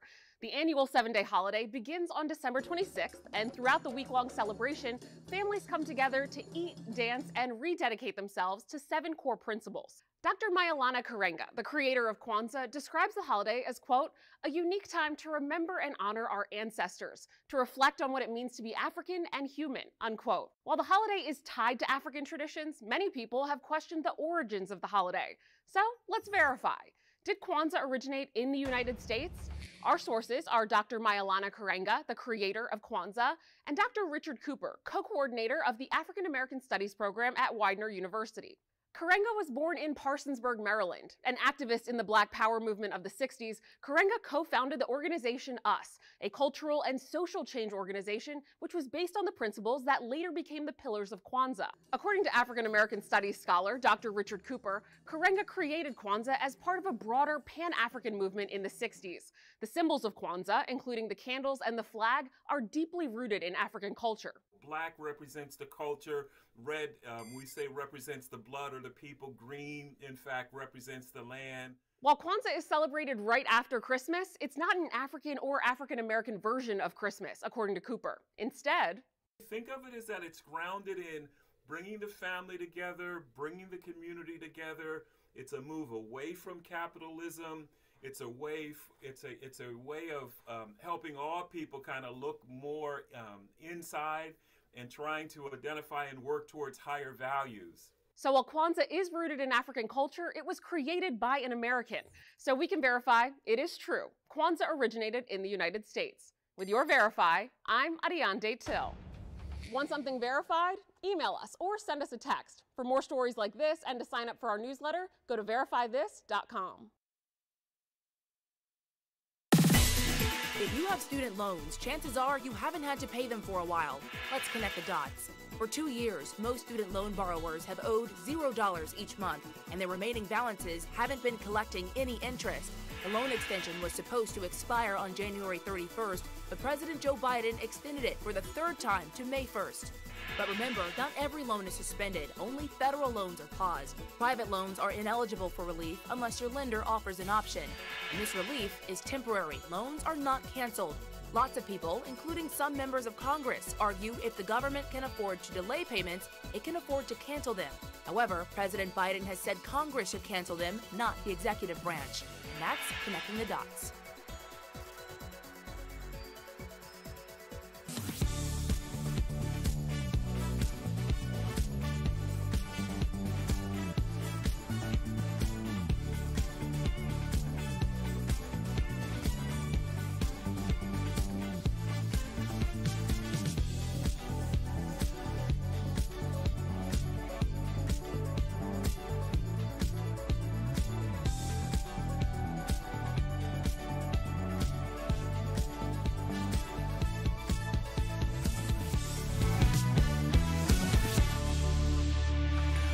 That was an interesting show. Yes, it was.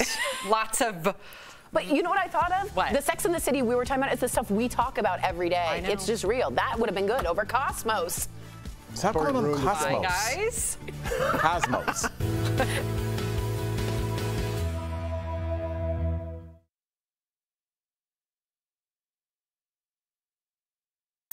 All right, the gifts are unwrapped and the Christmas coma is starting to wear off. So it's time for the next holiday tradition, returning those unwanted presents. But you could find yourself out of luck.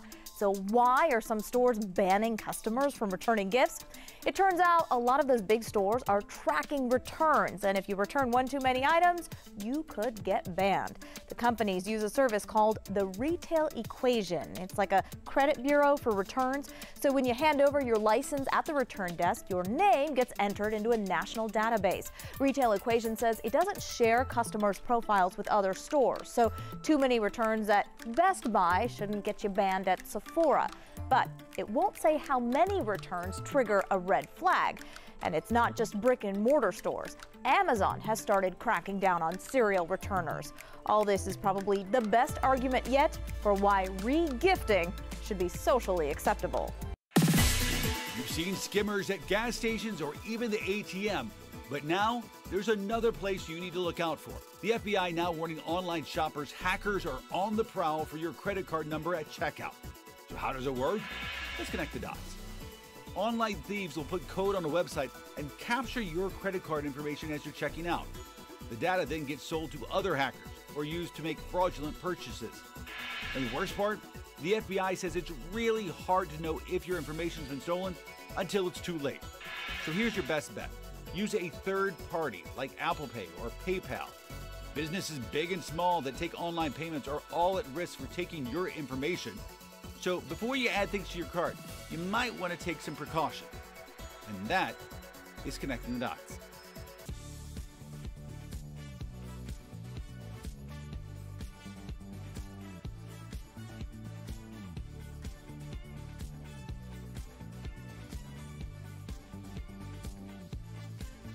Here's what we're talking about today on Daily Blast Live. With new quarantine guidelines, stronger mask recommendations, and New Year's still up in the air, Dr. Coley joins us live to break down everything you need to know about Omicron today. New details in the Delta passenger flight fiasco, the one word that led this woman to lash out. From Dave Chappelle to Dr. Seuss, we're rounding up this year's canceled celebrities, plus the one star who's calling cancel culture boring. And with all the craziness of the last few years, should we nix New Year's resolutions? We're asking a psychologist live. Oh my gosh. Are you insane? This is a sham. No. Nope. Y'all, just stop. Finally here, drum roll. Welcome to DBL. Happy Tuesday, everyone. What are you chuckling about? That was just our conversation beforehand. Yeah. Well, you yelled at me to kick the show off, so I won't be laughing anymore. Don't tell them that I yelled at you. They just saw it. No, I didn't. You said, "What are you laughing at?" It's the end of the show right there. This is how Can I leave? If only they could have tuned into our morning meeting this morning at 7 a.m. I'll just say that. All right, we do have a special guest joining us live from New York, Dr. Coley. Yes. She's like, oh boy, nothing's changed over there. How are you, Dr. Coley? We miss you. No fighting. I'm good. How are you guys doing? We're doing okay, but listen, we have a lot of questions about the Omicron, so let's get your expertise. Let's start with these new CDC recommendations. They've shortened the isolation times for folks who get COVID. It's now 5 days instead of 10. They're also saying you still have to wear a mask around people for 5 days after you're out of isolation. All right, Dr. Coley, help us make sense of all these new guidelines. What is the science to support them? So it seems very confusing, guys, but the reason that they've shifted from 10 days to 5 days is because we're realizing that the time you're most infectious is about 2 days before your symptoms start, and then about 2 to 3 days afterwards. And that's the reason they added that 5 days of wearing the mask after, just to sort of give us a little bit of a buffer. But the goal of this is really to get people back to their lives a little bit more quickly. Okay, so I want you to listen to what Dr. Fauci said last night about why the CDC changed its recommendations, and then we want to hear what you thought of it personally. Take a look. one of the things we want to be careful of is that we don't have so many people out. I mean, obviously, if you have symptoms, you should not be out. But if you are asymptomatic and you are infected, we want to get people back to the jobs, particularly those with essential jobs, to keep our society running smoothly. Okay, so Dr. Coley, what did you think about what he said? And would you personally tell one of your family members or one of us here on the panel that if we got sick, that it's okay to come out of isolation after 5 days with a mask? So I have to say, I think the CDC really tried to weigh two difficult things here. We're stuck between a rock and a hard place. Ideally, in an ideal world, that 10-day window really gives us a lot of safety. But we shortened it to 5 days because we need hospital workers back. We need a lot of the other essential workers to go back out there. But I have to tell you guys, I'm not in complete agreement with it. And if it was one of you guys or one of my family members, I would say, what's the harm in getting a test? Better to be safe than sorry. So I would say if you test positive, make sure you test negative before you go back to work, because we don't know with Omicron. It could take a little bit longer for you to test negative. It could depend on your vaccination status, your underlying health problems. So just go ahead and get a PCR test before you go back to work or expose yourself to others. Doc, I have a quick follow-up question to that. So if we're stopping now after 5 days, what happened to the other variants that need 10 days or 14 days to complete its running a course through your body? How do we know that if we do get COVID, it's not a different variant and we're out in 5 days? Jeff, that is an excellent, excellent question. So most of the other variants have become obsolete, like the Alpha, the Beta. The one that's still out there that your question applies to is the Delta variant, which we really know is much more aggressive, more virulent, and really does probably need that full 10 days. But the CDC is now issuing kind of a blanket statement, regardless of what type of COVID you get, because when you get a positive test, Jeff, you don't know if you have Alpha, Delta, Omicron, or what variant you have unless you get further genotyping. So I do think that, again, this is a population level decision made for everybody, but on an individual level, it is always, always, always a safe thing to do to go ahead and get a test. And then after 5 days, if you're not having any symptoms, the other thought here is that you probably don't have that much virus inside of you. It sounds like a decision made after a late night canoodling with the government and corporate America. That's just me. All right. Oh, conspiracy. Wow. You know what happens after 2? All right. Nothing good. But okay, let me push back a little bit there, Jeff, because earlier in the pandemic, the doctors were getting a lot of trouble for saying, well, you don't care about the economy. You guys just want to have your way. You just want everybody to stay home. And we were getting in trouble for saying that. So now this is our compromise to say, okay, let's, get vaccinated people out there a little bit earlier, knowing that they're not going to get super sick. So what do you think about that? I think, what if you have the Delta variant and you should be isolated for 10 days? What do you think about that? So again, I agree with you. But the point is, if I said to you, Jeff, everybody has to stay home for 10 days, you don't think I would hear from people that, oh, doctors just want everyone to stay home. They don't care about the economy. They're shutting down the entire country.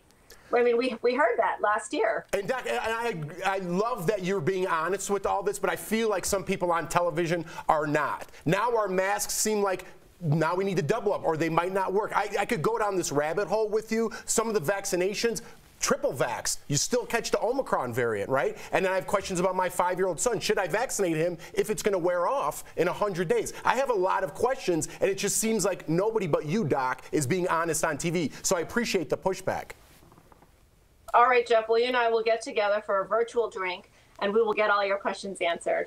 I say we do it on television. I just want to bottom line this. If you have symptoms, if you have COVID, if it's been 5 days before you go out and wear that mask, please get a test and make sure you're negative. I just got to say that. And that's going to bring me to my next question, Doc. Testing, because that's what I've been talking about all along. It's such a mess right now at testing sites all around the country, and it's super hard to find an at-home test that you want to do at your home in stores. So Dr. Coley, let's start with people who travel for the holidays like me. When should we get tested, and what test should we take?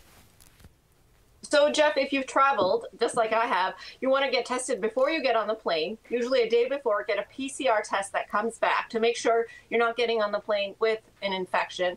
Then when you get home, Jeff, you want to wait 2 or 3 days instead of the 3 to 5 we were saying for Delta.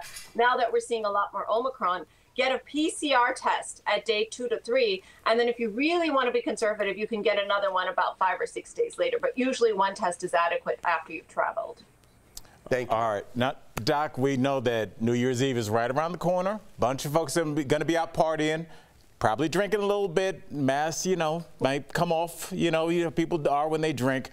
So just knowing that before we even get to the holiday, should we just cancel it altogether? I think we should. So I'm in New York City right now, and they're planning your party Times dress Square. on.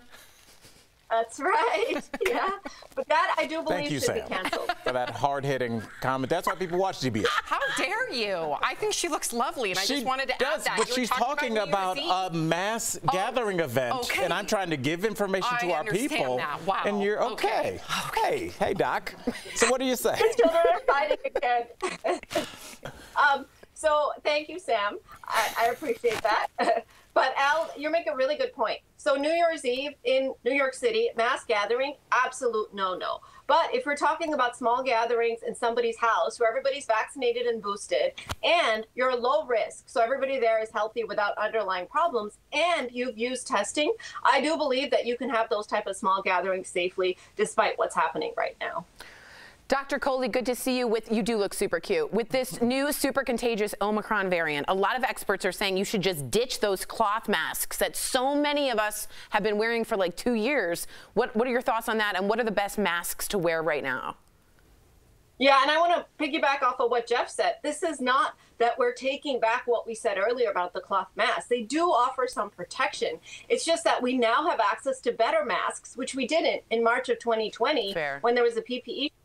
And we know that KN95s and N95s are superior in terms of protecting you, especially now that we have this incredibly contagious Omicron variant out there. So I pretty much gotten rid of my cloth masks. I'm only doing the KN95s or the N95s. If you can't get that or you're in a pinch, then you can, use the surgical masks, the medical grade masks, but don't be using those cloth masks by themselves because they have too big pores in them and they're really not providing you adequate protection. Good to know. Good to know. Better to be extra safe. Yeah, yeah. Thank you so much, Dr. Coley. We really appreciate you, and thank you for having the patience of dealing with all of your children. We really do. We love you, Doc. We do miss you. Okay, be safe. We'll see you soon. We'll be right back. Closed captioning provided by... Let me...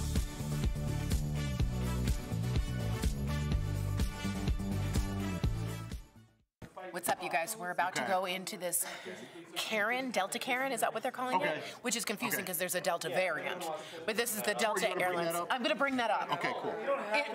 I'm going to. If it falls in, I'm going to bring it up. Bring it up. I'm going to. Why are you talking like that? I don't know.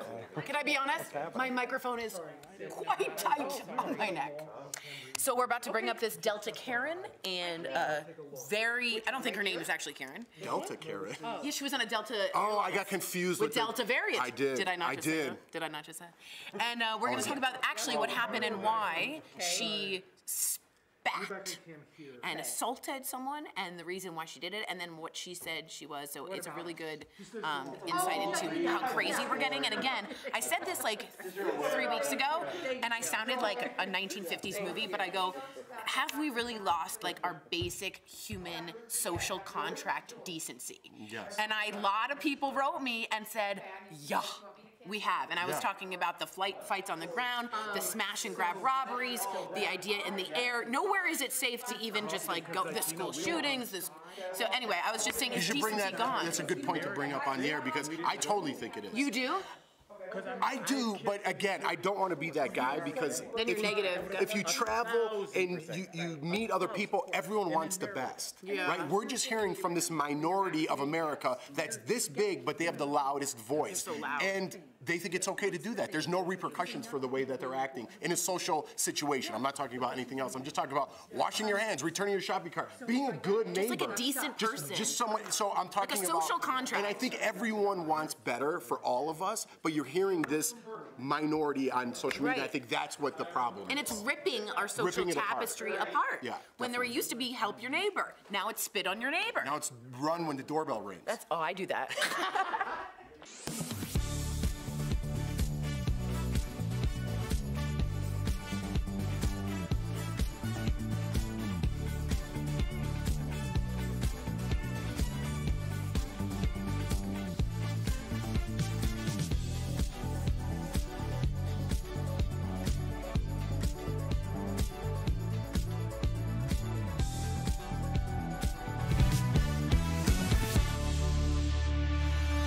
Welcome back to DBL. So we have an update on that viral video we talked about yesterday. The woman on the plane who got into a fight with an elderly man about masks on Christmas Eve. So if you missed it, we're going to let you see it again, okay? Mask up. Mask up. Put your mask up. You got your mask in. Stop it again. Now you're going to jail. That's assault. You're going to jail. Karen, they spit on me. Now you're double going to jail. Wow. So we are now learning that the woman is reportedly an actress who was in Baywatch. She's also been a cheerleader for the NFL, was also in Playboy. So she was arrested on federal charges. Assault. Oh, the LA trifecta. Assault charges. There's her mugshot. She could end up in prison up to a year, a $100,000 fine. So there are also new reports about what started the fight, okay? The woman had gone to the bathroom. She couldn't get back to her seat because the beverage service had started. The flight attendant told her to just take an empty seat. The woman responded by saying, and I'm not even comfortable saying this, but she said, quote unquote, "What am I, Rosa Parks?" That's when the elderly man reportedly told her it was an inappropriate comment, that she isn't black, that she isn't in Alabama, that this isn't a bus. And that's when things turned nasty. And he said, "Sit down, Karen." It just, where do you start with this? First of all, that's not, Rosa Parks wasn't standing. She was, like, there's, everything is wrong about this situation. But she said it as an insult. Yeah, I know, but she didn't even use it in the right way, which is, if we're going to add one more thing on top of this cake, I'm so, like, the transgressive nature of spitting in somebody's face. You played college football, we watch football. They fight all the time. Spitting is the only thing that they mention after the game. Like, hey, right? The linebackers. Yeah, that's a really, that is, I feel like that's the line with human beings. And spitting in somebody's face when there's a pandemic is no different than shooting a bullet. And an 80-year-old man, you're going to spit right in his mouth and you might have COVID. Clearly, you're a person that does not wear their mask. Which is what you're fighting for. You're fighting to put your mask up. You're not wearing a mask because you're spreading COVID, which you spit on somebody. I mean, you can't even write this stuff at this point. It's so ironic and so absurd. People live in this world that's not real, and they think they could say and talk and do anything. And then when they leave their house, they think that's the world. Oh, I could spit and talk and tell you to go kill yourself and do whatever. And then this is it. We need more repercussions for people doing this. No flights. Put them in jail. And I understand it. I don't even want to go there, but go ahead. Sorry. Well, I just go back to what I said from the beginning is, did our social contract that we've had for quite a long time in America, is it just tearing apart? Is the decency we all committed to and moral responsibility to sit down and behave on a plane, is that gone? Because at some point I'm seeing in America unravel and not have any type of, I do this for you because you're my neighbor. It's a weird, now it's I punch you because you're my neighbor. You know what it is, Tori? I spit on and I'm so glad you said that. There's a social contract that now that we're in the day and age of, like, people like to play with language. So, like, oh, I guess I can't do this now, and I'm sorry, and you're America. It's like, no, we have a social contract where it's not illegal for me to stand behind you in line and hum. Just some weird thing, but it's like we don't do that because we're all in line and no one wants that. But it's not illegal. Did you use You're just being humming just like you can disrespectful. It's just like something. There's things that are not laws, but things that we just do. Common law, because we're around a bunch of people, and it does seem like that's gone. And I don't know how we get that back or where we get that, but here we are. I don't think humming's that bad. You don't think just humming in line is not as bad as some other things? So what if I just started freestyle rapping while we're in line at CVS? Is that fine? I would probably be like right on. I would give you I would give you a beat. I would give you a beat. Okay. I love y'all. We'll be right back. That's not a beat. I have at least 20 apps downloaded.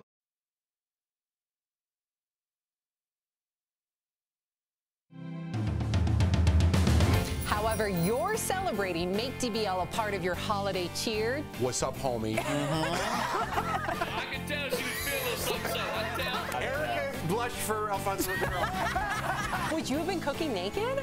Cooking? Yes, on our last show. It's the most wonderful time of the year. Am I right? Say yes. Absolutely. Yeah. I got chills. Me too. Clearly. DBL is always all new every day. It's that time of year again when a lot of us make New Year's resolutions that don't last very long. But there are ways to make them stick. Let's connect the dots. First up, why your New Year's resolutions fail.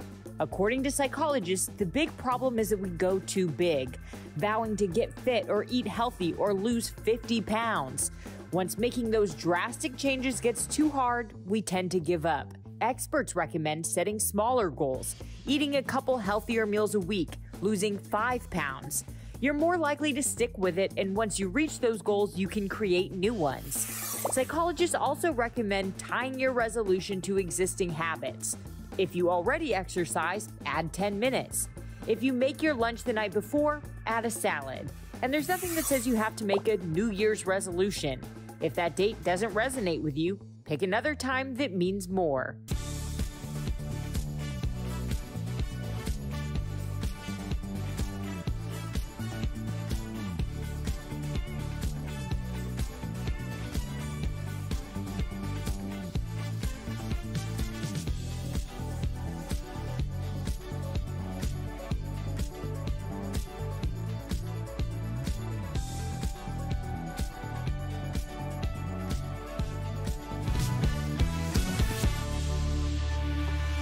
Welcome back to DBL. So Dame Joan Collins is making headlines today for her comments on cancel culture. The 88-year-old actress called cancel culture boring, and she even defended her friend, actor Chris Noth, following the allegations of sexual assault against him.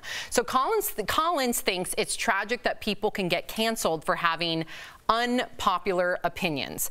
Tori, you've always called it accountability culture. Do you think that she's right, or do you not agree with her? I think she's, excuse me, I think she's really wrong. And I also think, and I don't mean to be Bummer Town, but don't conflate Chris Noth's alleged rapes with an unpopular opinion. And I know she said more than that, but you got to be careful when it comes to sexual assault and what you said. That's not the same. You don't equate those two. There's canceled, and then there's like Harvey Weinstein, and I hate that we're all like grouping it. Is she asking, or is she saying he was canceled without due process? She was saying because he lost advertisements and things like that. She was saying it's boring to have. She was first of all saying it's boring. I don't think any survivor of a sexual assault would think that's boring. Again, it was alleged. Alleged, yeah. But to say unpopular opinion is particularly disrespectful, I think. So no. We're going to go through some of the stars that quote unquote got canceled, and then we'll continue the discussion. All right, so here's some canceled stars in 2021. First up, Chrissy Teigen. We all remember she got canceled after she was accused of cyberbullying. Well, remember Mike Richards? Yep, he was supposed to be the next full-time host of Jeopardy, but got fired after sexist comments he made came to light. Not even Matt Damon could avoid cancellation after he offended the LGBTQ+ community for using a slur. And let's not forget about Dr. Seuss. 6 of his books were pulled from a publication for alleged racism. Next, Dave Chappelle got canceled for his comments on transgender people. And finally, Demi Lovato got canceled after blasting a frozen yogurt shop for triggering their eating disorder for having sugar-free products in the store. Jeff, do you think that any of those people deserved it? Nobody on that list got canceled except Mike Richards. You mean like canceled? Nobody lost their jobs. People still have Chrissy Teigen still has endorsements, still has commercials during Christmas running. I watched them. Okay. She didn't get canceled. Everyone has a road back, which I think they all should. We left Chris Harrison off that list, who is canceled. Okay, when I say canceled, it means you are going away. You are off television. You are no longer part of the team. That's when I say canceled. All those people we mentioned are not canceled. They have a road back. Everyone should have a road back, no matter what you said, no matter what you did. If you're a malicious rapist, if you're a pedophile, if you're a white supremacist, everyone is all of those things. If I say, Tori, I don't like that dress today. What is he abusing women on television? What a white supremacist Trump supporter this guy is. It's gotten so far. If you say one thing, you're all of those things. So what do you call someone who is a white supremacist? What do you call someone who is a rapist? What do you call those people if everybody you use to shut down a conversation that we're trying to get better, you try to shut that down with labels? You're homophobic if you don't believe in this, or you're transphobic, or you're racist. Those things cancel you. That's when I get so mad about cancel culture, and accusing people of something that hasn't been proven in court yet is, again, another. That's absurd. That's absurd. This man lost his career if this allegation isn't true. I'm sorry. Oh, no. We got to wrap. But yeah, I'll talk about it during the break. But yeah, what you said made me think of something else. Oh, no, we still have a minute. I don't think you heard them correctly. What I was going to say in terms of cancel culture, and I just thought about this as Jeff was talking, was there's 2 different things we're talking about. You talked about Chris Harrison. He represented a network. So yes, he can be taken off the air. But Chrissy Teigen is a tweeter. So her connection to her fan base is direct. So really, unless they all unfollow, she can't be canceled in that way. But if I say something that Tegna, DBL, NBC doesn't like, I can be taken off. So it's a difference in terms of cancellation. And I do think, again, we talk about discernment all the time on this show. I agree with you, Jeff, but I also agree with you, Tori. There has to be accountability. But I do think that everybody deserves a road back. I'm not talking about the Harvey Weinsteins here, right? But but everybody else does deserve a road back. But also, we do need to look at what Chrissy Teigen said and have the conversation. I'm not saying that she should never work again. We do need to look at what Chris Harrison defended. But I don't think he should have lost his job. So where do we finally get to a place where we can call someone out, but then allow them to grow, hopefully sincerely? I think people should stop using the stupid word canceled, because it's backfiring, and people are doing it on purpose to make us all look stupid.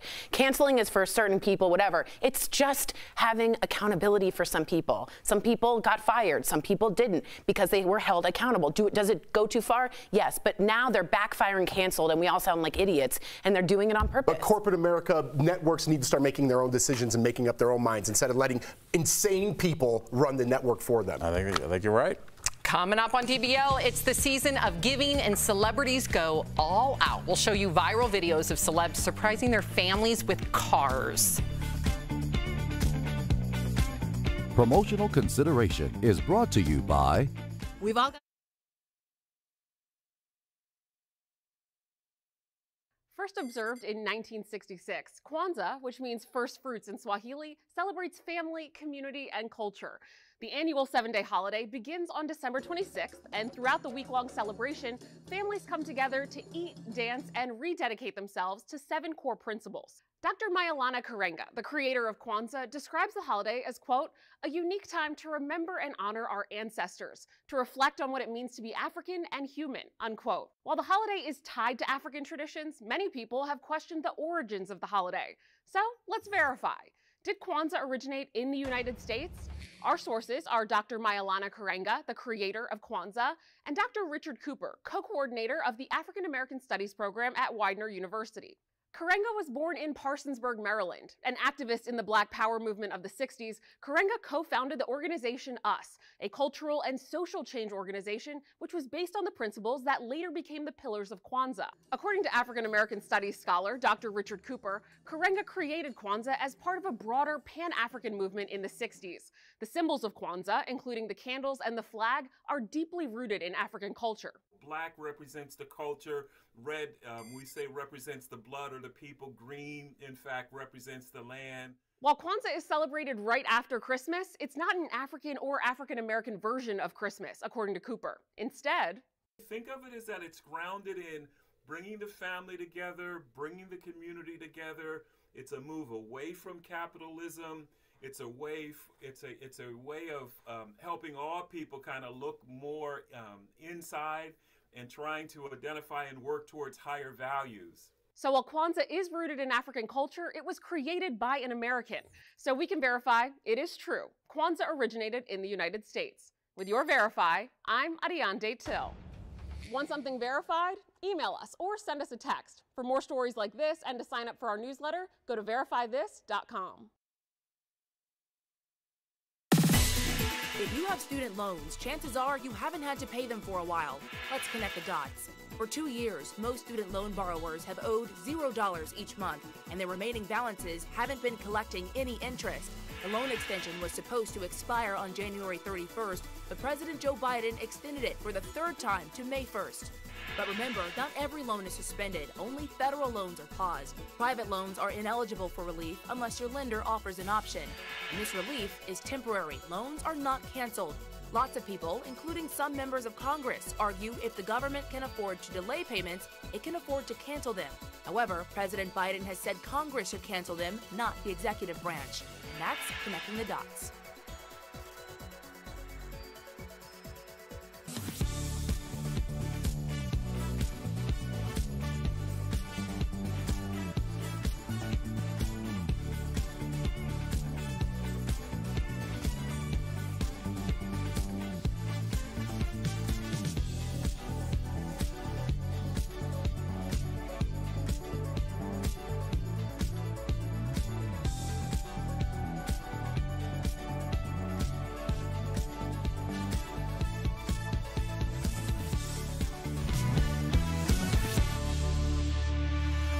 If you're leaving us, you can watch the second half of the show online. Watch on YouTube, dailyblastlive.com, or our DBL mobile app. But if you're sticking around, here's what's coming up.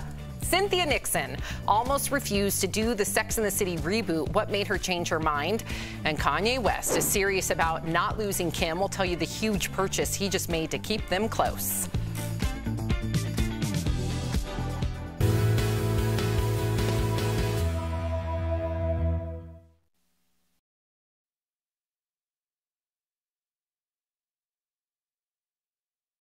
All right, the gifts are unwrapped and the Christmas coma is starting to wear off. So it's time for the next holiday tradition, returning those unwanted presents. But you could find yourself out of luck. So why are some stores banning customers from returning gifts? It turns out a lot of those big stores are tracking returns. And if you return one too many items, you could get banned. The companies use a service called the Retail Equation. It's like a credit bureau for returns. So when you hand over your license at the return desk, your name gets entered into a national database. Retail Equation says it doesn't share customers' profiles with other stores. So too many returns at Best Buy shouldn't get you banned at Sephora. But it won't say how many returns trigger a red flag. And it's not just brick and mortar stores. Amazon has started cracking down on serial returners. All this is probably the best argument yet for why re-gifting should be socially acceptable. You've seen skimmers at gas stations or even the ATM. But now, there's another place you need to look out for. The FBI now warning online shoppers hackers are on the prowl for your credit card number at checkout. So how does it work? Let's connect the dots. Online thieves will put code on a website and capture your credit card information as you're checking out. The data then gets sold to other hackers or used to make fraudulent purchases. And the worst part? The FBI says it's really hard to know if your information's been stolen until it's too late. So here's your best bet. Use a third party like Apple Pay or PayPal. Businesses big and small that take online payments are all at risk for taking your information. So before you add things to your card, you might want to take some precaution. And that is connecting the dots.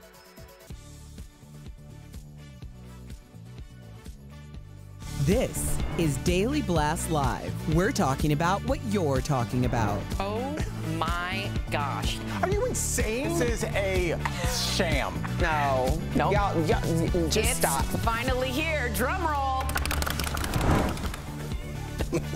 Welcome to DBL. All right, let's get right to it. Tone deaf. That's what Sex and the City star Cynthia Nixon is calling the original franchise. During an interview with the Herald Sun, Cynthia, who plays Miranda, said she was, quote unquote, very proud of the original series despite it being occasionally tone deaf on race and gender.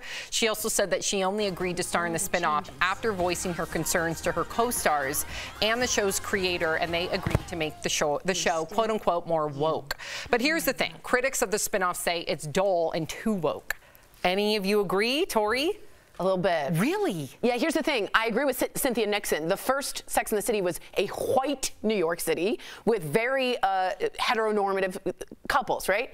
But this one, it's like, they did like a non-binary character doing a stand-up, and it was like, very, like, first of all, the audience was, everything was like wrong and always about non-binary and always about this and always about braids with someone who's black and someone who's maybe turning into a boy and not a girl. It's too much. And it's not how people actually talk, and it's kind of cringy, and you kind of want them to talk like they used to with Cosmos over like a drink and talk really. Now it's like, what is that? I'm a cis person. It's like every scene, and you're like, back off a little. I felt it. It just felt a little. Are we cherry picking though? No, it felt like they were doing too much, to be honest. Like they were overdoing it. But do you guys think that, and Jeff, I want to ask you this because I know you didn't really dig the Entourage movie. Does this mean that we shouldn't bring back shows that we loved in the early aughts because when they come back now, they are going to have this different spin because the world is different? Right. Or do you run the risk of bringing it back, having them talk like they talked in 2006, but then facing backlash for like, hey, this is a very misogynistic scene with all them oogling women at the beach. Like, how do you do that? Yeah, I don't know, but I don't think the answer is listening again to social media. I'm going to go back to that example because this was written maybe a year and a half ago, a year ago, when things were very tense, right? You couldn't even, your answer that you just gave, if you gave that a year ago, you'd be in hot water. People would be writing in and you'd have a talking to about what you said and that you don't represent people well. Nobody talks like that. People want woke culture, and that's a bad name, you always say it is. People want to progress. We need progression, not woke culture. We need progress. We need to hear other people's stories. It doesn't need to be jammed down our throats in our favorite sitcoms or our favorite movies or at award shows. We don't need that. We just all need to talk, put it on the table. And if I ask you a question, hey, do you think transgender people should be in the Olympics? That's not transphobic. You're having a conversation about it. Hey, tell me a little bit about cisgender. I'm not sure what that means. It doesn't mean I'm not woke and I don't believe in that. It's that nobody's having those normal conversations, Al. If we go out or whatever we're hanging out, we're going to crack some jokes that probably might offend some people on a small level. You know why I think they missed the mark? But first of all, I'm glad that they're at least trying. You know, I know that there's going to be some wiggle room. There's going to be a lot of trial and error. A lot of people are just learning what non-binary is, including myself. I'm trying to learn and be aware and cognizant of terms. And if I mess up, please, to your point, Jeff, give us some grace, right? Because we're all trying to learn. Constructive feedback. Yes, I think constructive feedback is wonderful. But do you want it during your entertainment? I Sam, think that's okay. You Yes, work I your do. rear end off, Sam. You get up early with your baby. You work on the show. You go home. You're a mom. You have an hour. Okay. Do you want to then have to get a verbal left? Or do you just want to? Listen, it's not perfect. I'm saying, but some people do. So I get what you're saying. Listen, I'm okay with this wiggle room. I'd rather them try to represent the 14-year-old girl who is struggling with her identity, or the young African-American girl who's deciding whether or not she should go natural. I'm glad they're trying. Is it perfect? No. Would it be better if they were sitting around a table and having a real conversation? That's what I mean. Yes. But I think we just got to give them some grace. Just like I hope people give me grace, I'm going to give them some grace. That's very graceful of you. Okay. All right. So you may have heard that Kim and Kanye are neighbors. Did you guys hear that? Boo. Not okay. Tori said boo. Not okay with this. What? Yeah. Okay, but we've got to look inside the rapper's new home. Over the Christmas holiday, Kanye bought the house directly across the street from his estranged wife. He apparently wanted the house so badly that he paid $420,000 over the asking price. The house is a modest 5-bedroom, 4-bath. Let's just say this new house is a far cry from the Kardashian compound across the street. And let's just say no rapper's house looks like that. That should be in Sedona, Arizona, with Enya playing in the background. So her compound. Drinking Crystal Light. Okay. You see right there. Sounds great. Sorry, Sam. Those pictures was actually the home that Kanye spent years remodeling with Kim. Okay, so it's safe. It's a safe bet to say that he'll be remodeling that home. Okay, Al, that's not. I want him to leave it like that. That would be punk. I like that. That would absolutely. Yeah, because he's going against the grain. That's a good point. Yeah. Okay, all right, I guess. Why don't you like this? First off, to all the people who think I'm going to be like against divorced dads or whatever, I'm not for that. I'm very much for dads to be part of lives in divorces, and I really would love a co-parenting where people have compounds and they move really near each other. I've yet to hear that. You just described the situation. No, I haven't, and here's why. Objection. Wrong. That's not what you said. Kim hasn't. I haven't heard that she's okay with this, and because she's not. Well, you don't know that. Well, hold on. Yeah. If it had been a joint decision, I think we would have heard that. What we've heard is Kanye bought that house. Kanye just grabbed it, and to me, it's whoa. Back off a little. She's clearly trying to date someone new. She has a new last name. She's trying to get rid of West. Then have some space physically. I don't know if she's going to be comfortable with him right there. And I don't know if I would be comfortable with that. You know what they have in common? 4 kids. Right. Yeah. So when they're staying. Do they need to be here if they're divorced? How much time do you think Kanye is going to spend at that house? None. He's in New York. He's in Paris. Right. He's a jet setter. That's up to him. He can. When he comes into town, he's like, hey, Kim, send him over. I'm in town. They run right across the street. It's not at a hotel. It's not going out so paparazzi. So every time she walks out of her house with Pete Davidson, Kanye has to see it and she has to be there? And you don't think he's going to be having fun, too? I'm not saying that let them be, not let them have full custody. I'm sure the courts have worked out what the custody is. But moving right next to your ex, to me I is think it's too aggressive. much. I think it's super aggressive. I have my eye on you. You guys aren't giving Kim any credit here. She's saying I don't want You this. think she was okay with it? I'm sure she was okay with it. You're assuming you're that she acting wasn't. like that they don't communicate. Yes, I'm sure every divorce goes through some nuance and bad blood or whatnot. But we just saw a month ago her show up to his grand concert. So clearly, but he's also in concert saying, "I want you back, Kim. Run back to me." And she's like making a separation. She said "I don't not want happening." this. Right. So if Kim had agreed to this, we would have heard Kim and Kanye decide to be neighbors. But we don't know the details. If she's totally against it, yes. In my opinion, you're crossing a boundary there. Thank you. If I'm going to give her credit here, I'm going to assume that they communicated and they seem like both of them are devoted to their 4 kids.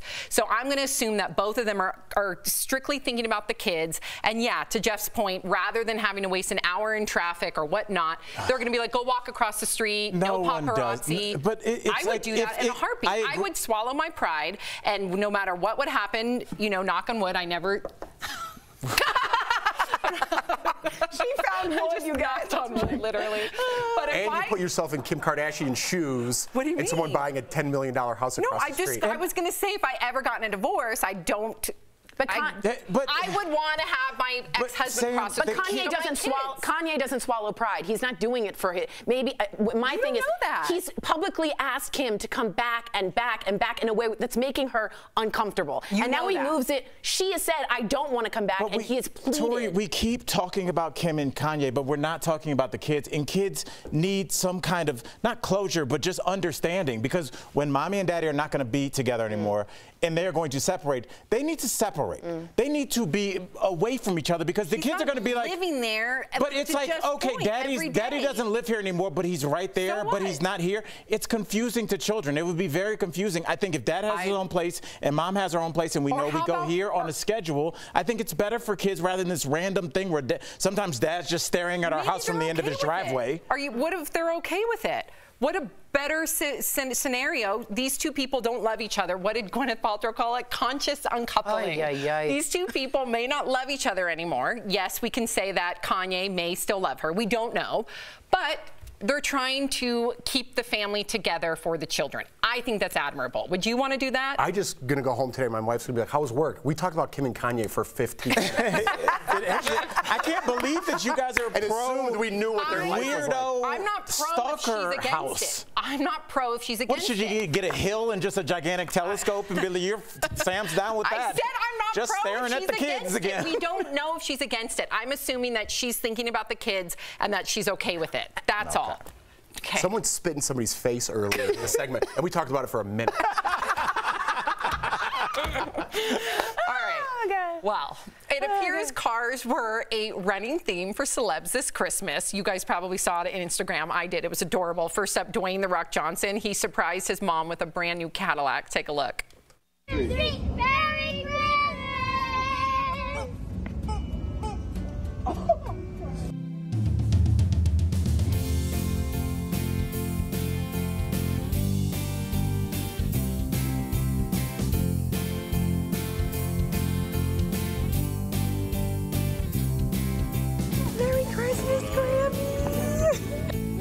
Look at that. But this mom wasn't, or his mom rather, wasn't the only one. Can I say something? What?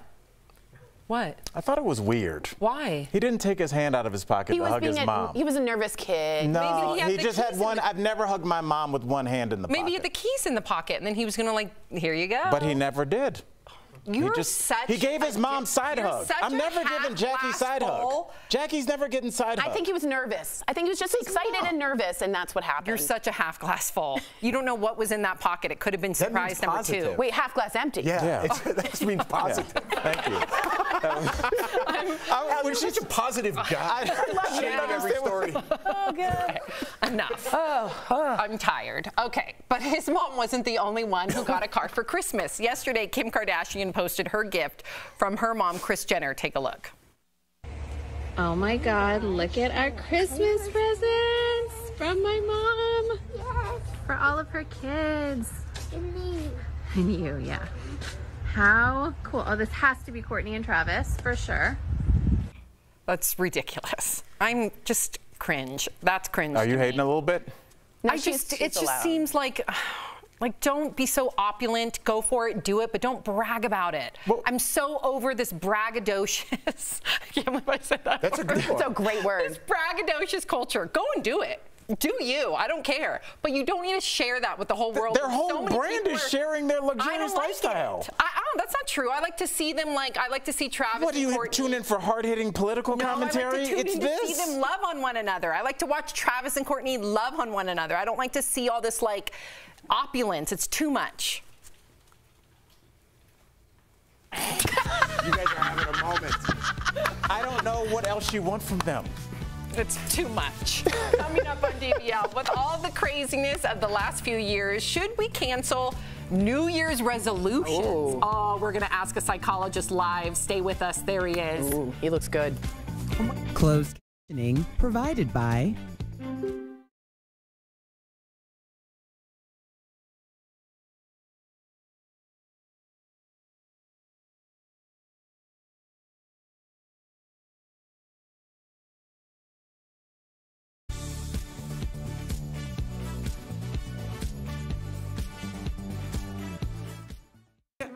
Okay, we were arguing. I don't understand what you want from the Kardashians. I wasn't even producing. Oh yeah, we were just like. I was at the bar. I was about to interject. I was so surprised. If I was at a bar, I would have used the restroom. I was surprised at your take with the Kardashians. I thought that was going to be like a quick like. No, I can't. I personally don't like to see bragging behavior on social media. It grosses me out. Like, I like to see your family together. I don't mind seeing your opulence in the background, but I hate that. Look at my car. Look at this car. Like, enough. But how is that different than what The Rock did? I was just going to say, the difference with The Rock is The Rock gave, first of all, a Cadillac, yes, is a nice vehicle, but it's nothing like a Bentley, right? I thought those are golf carts, though. But I think he gifted it to her because his Grammy, his mom, the Grammy, it's deserving. Leave me alone. It's like she's in the family. You guys know how Grams is. How many? If it's for Grammy, you could buy one. For Grammy, you could do. How much value is braggadocious on the Scrabble board, huh? You never hear that. That's a good one. That's a good word. I like the word braggadocious. You know what's maybe weird? not 10 times, but once is a good pull that out of your bag. I think Sam just did it. Have you guys ever just used a word that you've never said before? And like you're like, where did that come from? Not sporadically. Do you understand how many times on the show where a word pops up and I'm like, oh my God, don't say it because you're going to mispronounce it. And it's like, it's going in your head while you're talking. You're like, and I don't know why I can't think of it now. But then you say it wrong. Right. And you're like, why did I go for that word? How could I do that? I use the word posit. Like, could you posit a theory? And you're like, why would we posit? And I was like, I should never say that. No, I'm just talking about long words like braggadocious. And I'm like, don't say braggadocious, just say bragging. And I'm like, braggadocious. And I'm like, oh man, why did I say that? Italian slang, Jeff. Braggadocious. Slang? No, it's different. Italian slang? Hey, paisan, braggadocious. I don't think that's. I think Sam just put together full words. Oh, is this guy braggadocious? You know those young Italians always using braggadocious. This guy a braggadocious over here. He's got a baguette and a braggadocious. How good he is. Italian slang. Va bene. Welcome back to DBL. If you feel like you've packed on pounds this holiday season and have vowed, that's not true, Tori. I feel it, so I'm just letting you know. Vowed to shed them in the new year, you're in luck. We have an expert to help us kick off the new year. That's right, psychologist Greg Cason joins us live with resolution tips. Okay, so first of all, welcome to our crazy and chaotic show. I'm sure you've overheard a lot of our previous segments. Thank you. I love it. Awesome. Okay, so Dr. Greg, we talked about Valerie Bertinelli's body image breakdown. She shared that she was unhappy with how she looked in a recent photo. What's the best way to pick up ourselves after feeling like that? Because a lot of us were able to relate to her video. Yeah, I think that's one of the things. It's a universal video. Almost anyone who's been on a weight loss journey has been there. But instead of putting yourself down, which will actually make things worse, compassion is key. You've got to be able to look at yourself and say, hey, I understand. We all make mistakes. We all fall down. This happened. I'm going to I skinned my knees, so I'm going to just have to get back up and start back on that journey, but not put yourself down. I want to actually incorporate myself into this because I kind of find it motivational to put myself down, and that's gaining weight. That's one example during the holidays. I know I'm going to put it down, put it on, but should I ever shame myself because I know I'm going to start crushing the gym in the new year? Huge misconception. I can't even tell you how bad that one is, because what it does is it may fuel the behavior short term, but then it fills you with shame, which will cause tension, which will lead you back to the very thing that caught you gaining weight again. So you're going to probably eat more, or you're going to stay away from the gym. So that is actually, it's good for short-term motivation. It's not good for long-term. So shame can't equal motivation in any sense? Shame can equal motivation short-term, but what it does is long-term damage, which will cause you to do things like overeat or stay away from the gym or drink too much, etc. That doesn't sound like me at all. Wow, you just got a free therapy session in 2 minutes. Very well done. I didn't want to embarrass you. Well, I have to ask you, because, you know, it's almost a running joke now, like, which one of your New Year's Eve resolutions are you actually going to follow? So they've gotten a bad rep because most people fail at them. They don't carry them out. So should we just cancel New Year's resolutions altogether? No, absolutely not. New Year's resolutions are actually really kind of a positive thing for most people. They make you feel more confident, more in control. There have even been studies that show some people feel taller when they make a New Year's resolution and stronger, oddly enough. It's just that act of making a resolution. But the resolution for most people, they do something, they have false hope syndrome, they try it, it's too hard, they give up, and then they feel like a failure. So they're going about it all wrong. We don't want to cancel New Year's resolutions, we just want to change our approach. Okay, so what is the approach? I'm sincerely asking. You have some resolution rules. Talk to me. So resolution rules, first of all, you want to think the number 1. We may have a lot of 2s in the year coming up, but 1 is the magic number. So number 1 is the 1-minute rule. Everyone can do something for 1 minute a day. Commit to doing whatever it is in your resolution for 1 minute a day. And if it doesn't lend itself to time, then do one thing a day. If it's something like drink 1 glass of water or have 1 piece of fruit, that's what you want to do, is stick to the number 1. And if your habit that you're trying to give up is something that you're trying to give up, like, say, smoking or checking your phone, you can do that for 10 minutes. Put that off for 10 minutes in the morning.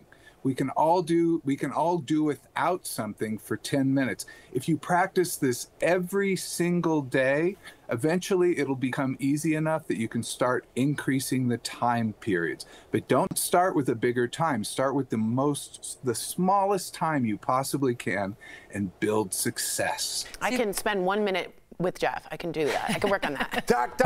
before we go, let's get back to shaming. Is it okay to shame people in the workplace to motivate them for the No.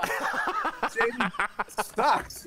It's like the worst. It's the worst. And that's why I think, I like the cancellation culture discussion earlier, or whatever it was, because that is the act of shaming. We've got to get away from shaming. We've got to do what was suggested and give people grace. We've got to have a generosity of spirit for our fellow human, and that will enable change to really happen. Dr. Greg. He speaks the truth. You just got a round of applause, Dr. Greg, and we don't hand those out very often. No, we don't. DBL Nation, you can keep up with him by visiting drgregcason.com. Fantastic grand chair, too. I was looking at that chair like I need it. We all had those chairs. I want one. We need to get you back. And back. We'll be right back. Thank you, Dr. Greg. Thanks, Doc. Thank you. He can help our group. Thank you. What if we...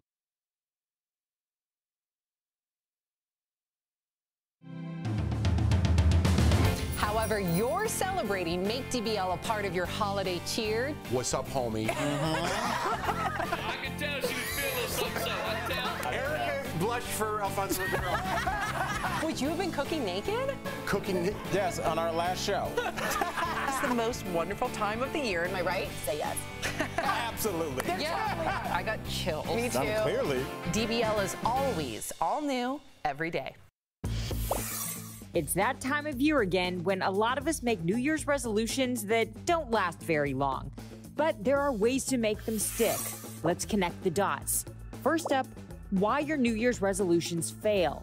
According to psychologists, the big problem is that we go too big, vowing to get fit or eat healthy or lose 50 pounds. Once making those drastic changes gets too hard, we tend to give up. Experts recommend setting smaller goals, eating a couple healthier meals a week, losing 5 pounds. You're more likely to stick with it, and once you reach those goals, you can create new ones.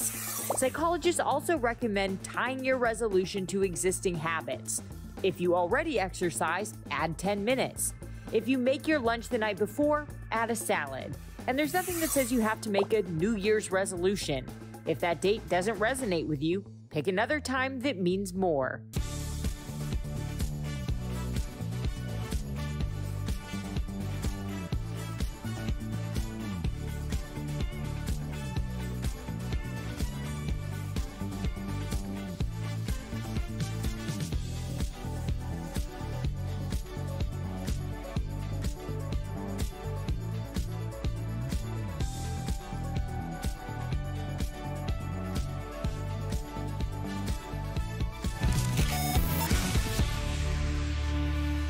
Welcome back. Two friends are on a mission to make sure no one sits alone at lunch. Watch how their special friendship has encouraged others to make new friends. Two unlikely friends started a club because no one should feel alone. 10th grader Johnny Hickey and custodian Lakira Isaac are improbable friends. Johnny has autism and would sit alone at lunch until Lakira decided to join him. They quickly became friends and wanted to spread that feeling to others. Johnny and Lakira started the Not Alone Club. That should be awesome to inspire more people to sit at the table. More than 100 kids signed up to sit next to a student who eats alone. Claire Laziri is the club's president and hopes the idea spreads. Whether that's like a high school down the road or this high school, we want to build friendships. Johnny has even created a special handshake for the club. Lakira loves what she and Johnny have started. Inspiring, and for the kids to actually just come around and come together to do this is awesome. It's very awesome.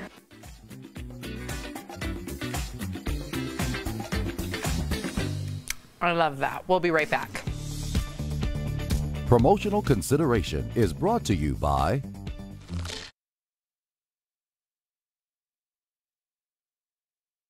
First observed in 1966, Kwanzaa, which means first fruits in Swahili, celebrates family, community, and culture. The annual 7-day holiday begins on December 26th, and throughout the week-long celebration, families come together to eat, dance, and rededicate themselves to 7 core principles. Dr. Mayalana Karenga, the creator of Kwanzaa, describes the holiday as, quote, a unique time to remember and honor our ancestors, to reflect on what it means to be African and human, unquote. While the holiday is tied to African traditions, many people have questioned the origins of the holiday. So let's verify. Did Kwanzaa originate in the United States?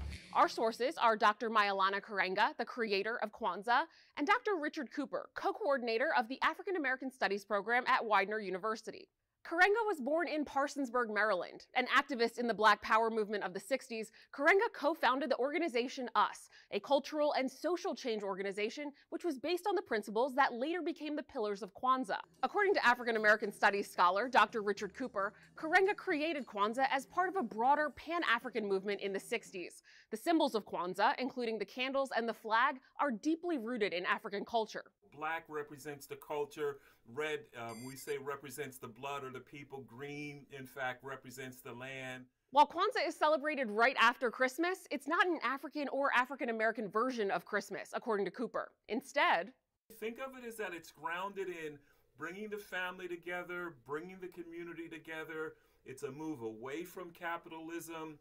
It's a way of helping all people kind of look more inside and trying to identify and work towards higher values. So while Kwanzaa is rooted in African culture, it was created by an American.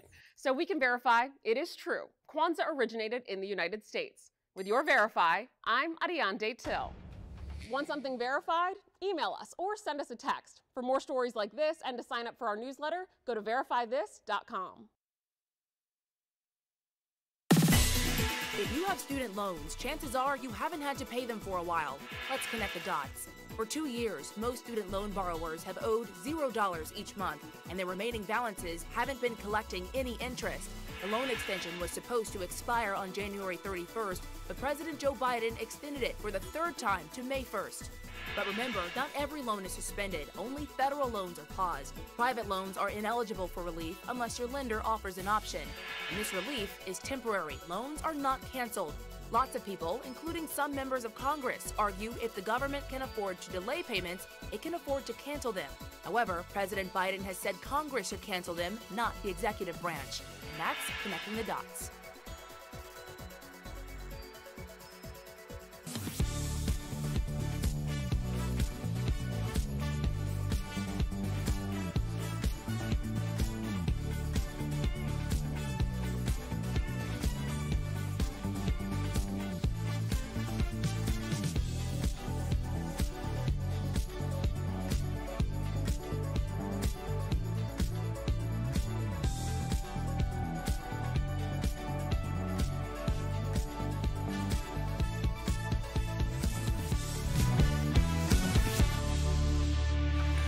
That was an interesting show. Yes, it was. Lots of... But you know what I thought of? What? The Sex and the City we were talking about is the stuff we talk about every day. I know. It's just real. That would have been good over Cosmos. Stop calling them Cosmos. Hi, guys. Cosmos.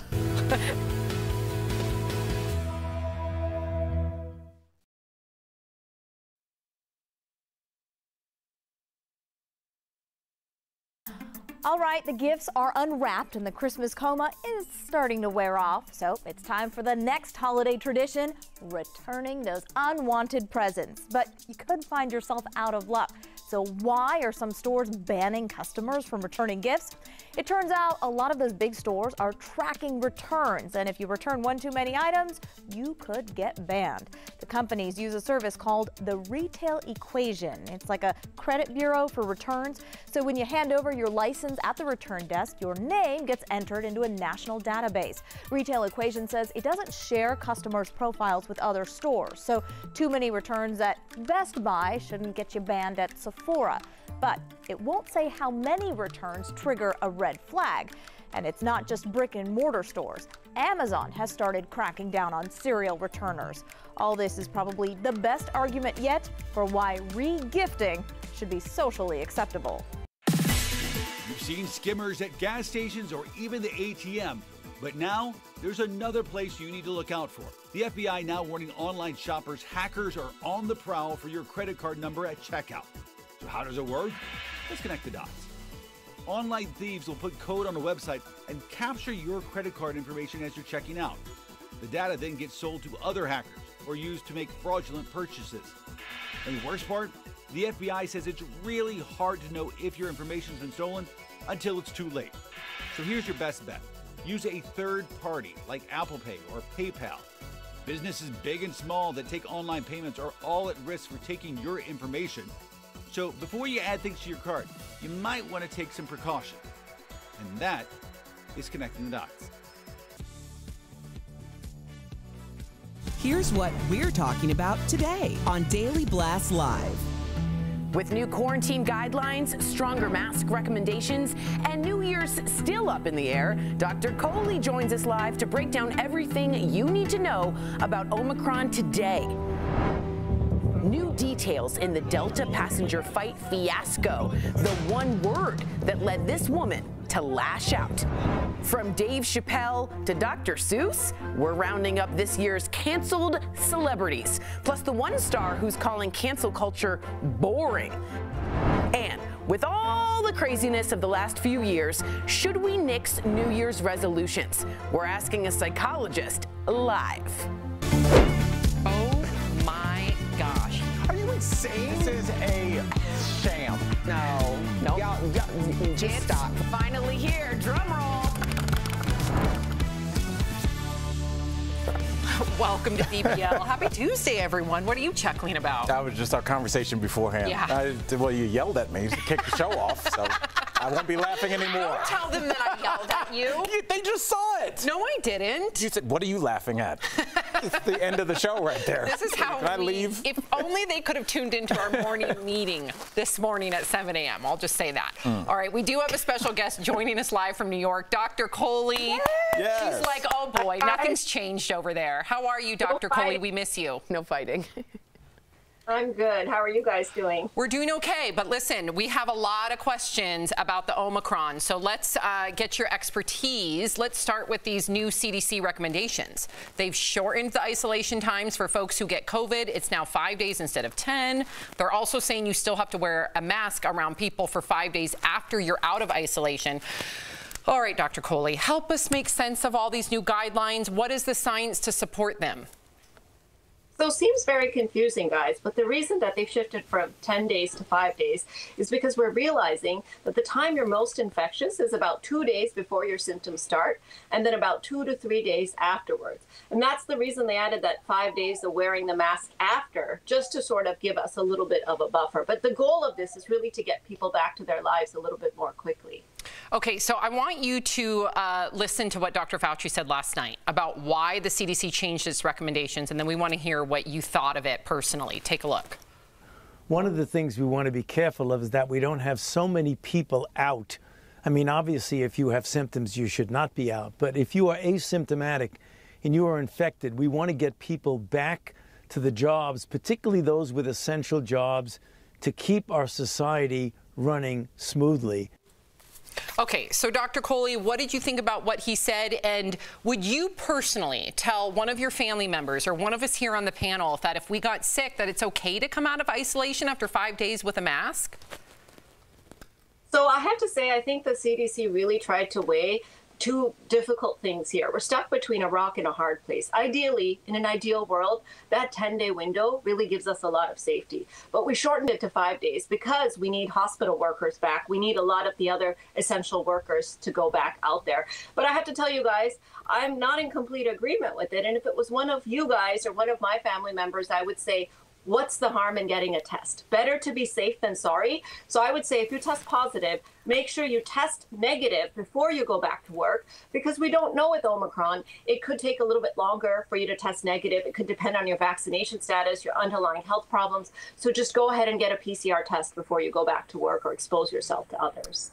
Doc, I have a quick follow-up question to that. So if we're stopping now after 5 days, what happened to the other variants that need 10 days or 14 days to complete its running of course through your body? How do we know that if we do get COVID, it's not a different variant, that we're out in 5 days? Jeff, that is an excellent, excellent question. So most of the other variants have become obsolete, like the Alpha, the Beta. The one that's still out there that your question applies to is the Delta variant, which we really know is much more aggressive, more virulent, and really does probably need that full 10 days. But the CDC is now issuing kind of a blanket statement, regardless of what type of COVID you get, because when you get a positive test, Jeff, you don't know if you have Alpha, Delta, Omicron, or what variant you have, unless you get further genotyping. So I do think that, again, this is a population level decision made for everybody, but on an individual level, it is always, always, always a safe thing to do to go ahead and get a test. And then after 5 days, if you're not having any symptoms, the other thought here is that you probably don't have that much virus inside of you. It sounds like a decision made after a late night canoodling with the government and corporate America. That's just me. All right. A little conspiracy. You know what happens after 2. All right. Nothing good.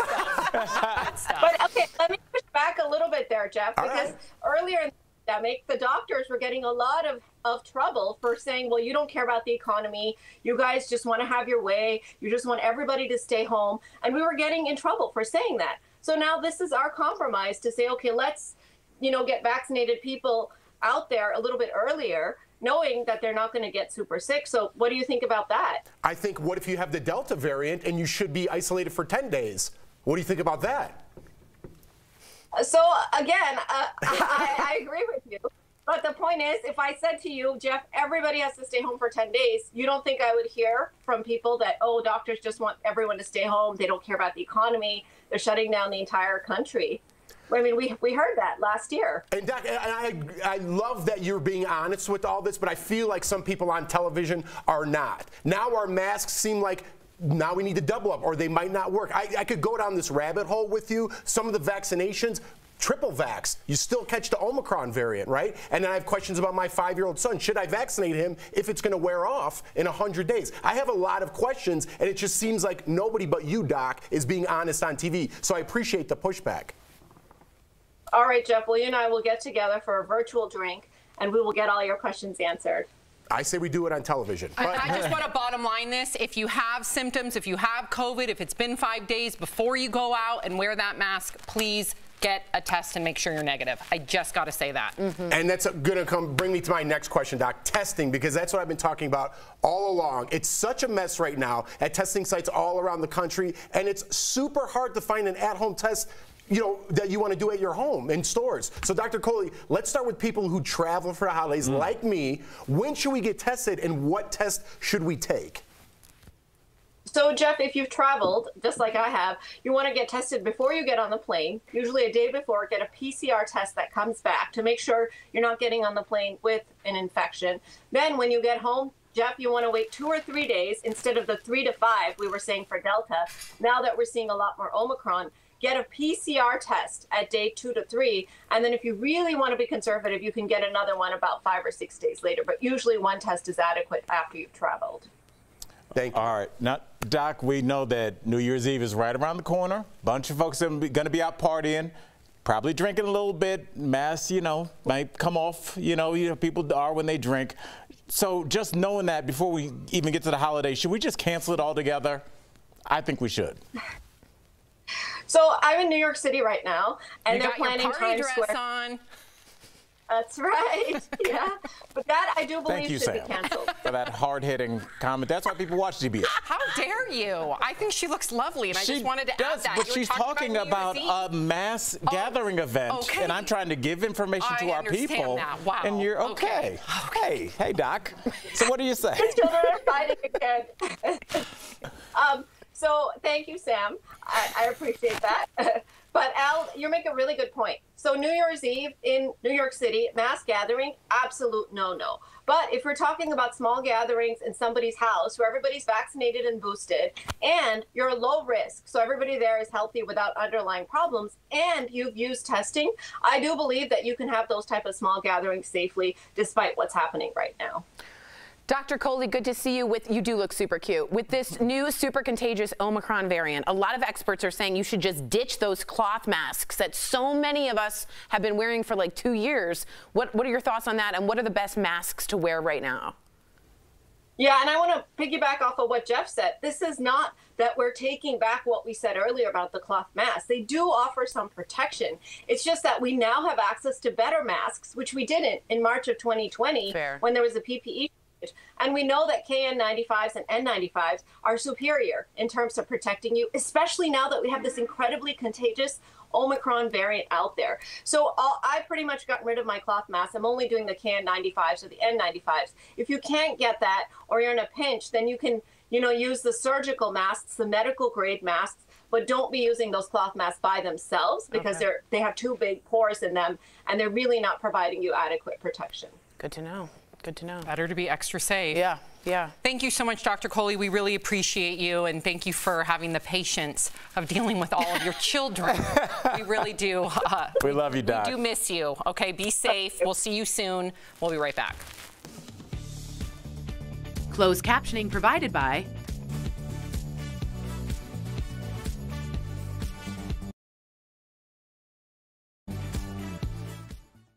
What's up, you guys? We're about to go into this Delta Karen, is that what they're calling it? Which is confusing because there's a Delta variant. But this is the Delta Airlines. I'm going to bring that up. Okay, cool. I'm going to. If it falls in, I'm going to bring it up. Bring it up. I'm going to. Why are you talking like that? I don't know. Can I be honest? My microphone is quite tight on my neck. So we're about to bring up this Delta Karen, and I don't think her name is actually Karen. Delta Karen? Yeah, she was on a Delta. Oh, I got confused with Delta variant. I did. Did I not just say that? Did I not just say that? And we're going to talk about actually what happened and why she spat and assaulted someone, and the reason why she did it, and then what she said she was. So it's a really good insight into how crazy we're getting. And again, I said this like 3 weeks ago, And I sounded like a 1950s movie, but I go, have we really lost like our basic human social contract decency? Yes. And a lot of people wrote me and said, yeah. We have, and I was talking about the fights on the ground, the smash and grab robberies, the idea in the air. Nowhere is it safe to even just like go the school shootings. So anyway, I was just saying, is decency gone? That's a good point to bring up on the air because I totally think it is. You do? I do, but again, I don't want to be that guy because then you're negative. If you travel and you meet other people, everyone wants the best, right? We're just hearing from this minority of America that's this big, but they have the loudest voice. So loud. And they think it's okay to do that. There's no repercussions for the way that they're acting in a social situation. I'm not talking about anything else. I'm just talking about washing your hands, returning your shopping cart, being a good neighbor. Just like a decent person. Just someone. So I'm talking like a social contract. And I think everyone wants better for all of us, but you're hearing this minority on social media. Right. I think that's what the problem is. And it's ripping our social tapestry apart. Yeah, when there used to be help your neighbor. Now it's spit on your neighbor. Now it's run when the doorbell rings. Oh, I do that.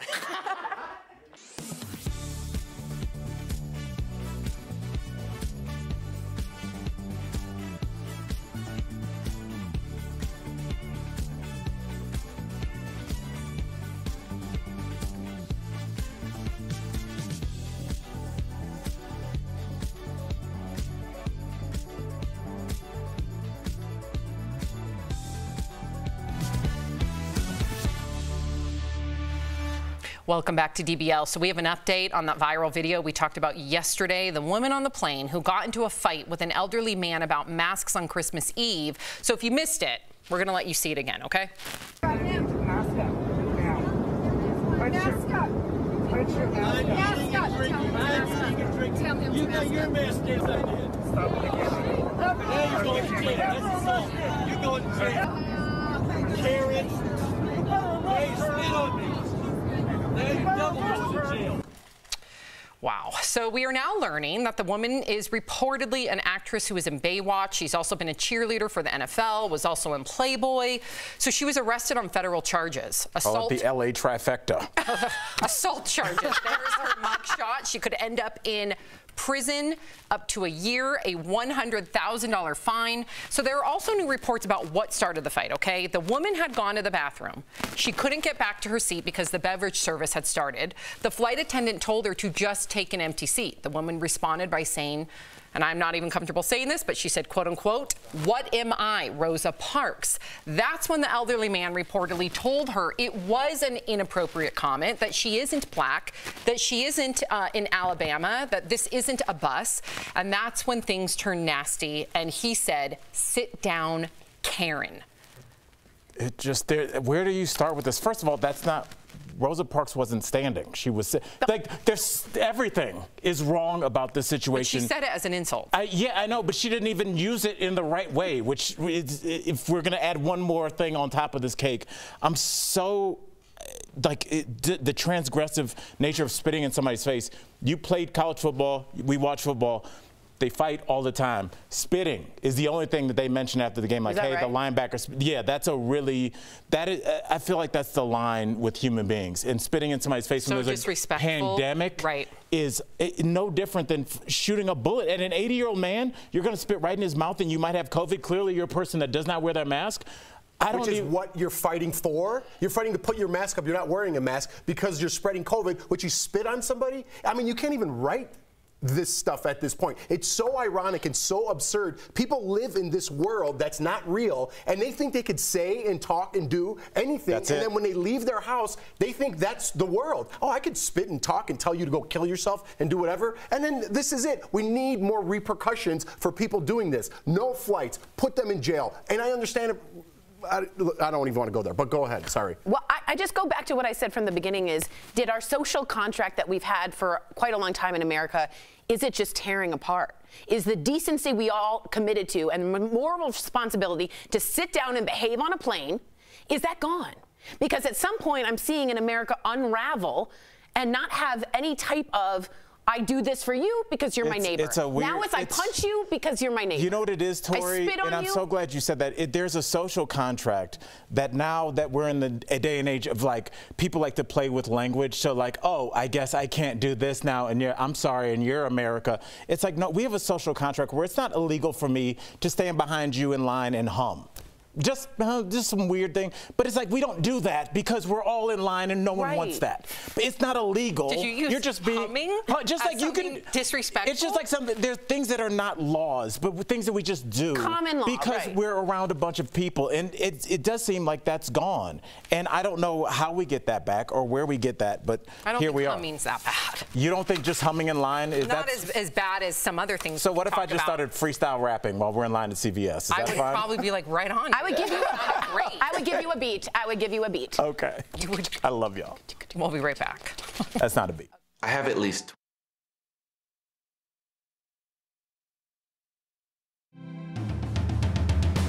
However you're celebrating, make DBL a part of your holiday cheer. What's up, homie? I can tell she was feeling a little something, I tell. Erica blushed for Alfonso Ribeiro. Would you have been cooking naked? Cooking? Yes, on our last show. It's the most wonderful time of the year. Am I right? Say yes. Absolutely. Yeah, I got chills. Me too. Clearly. DBL is always all new every day. It's that time of year again when a lot of us make New Year's resolutions that don't last very long. But there are ways to make them stick. Let's connect the dots. First up, why your New Year's resolutions fail. According to psychologists, the big problem is that we go too big, vowing to get fit or eat healthy or lose 50 pounds. Once making those drastic changes gets too hard, we tend to give up. Experts recommend setting smaller goals, eating a couple healthier meals a week, losing 5 pounds.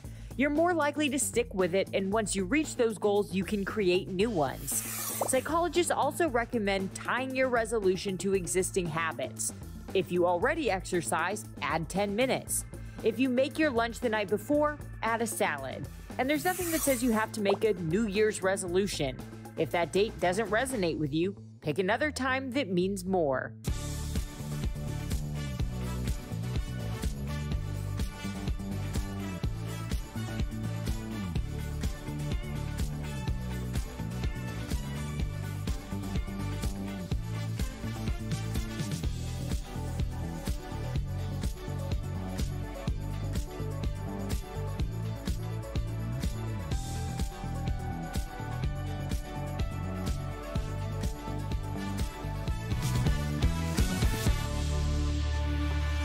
Welcome back to DBL. So Dame Joan Collins is making headlines today for her comments on cancel culture. The 88-year-old actress called cancel culture boring, and she even defended her friend, actor Chris Noth, following the allegations of sexual assault against him. So Collins thinks it's tragic that people can get canceled for having unpopular opinions.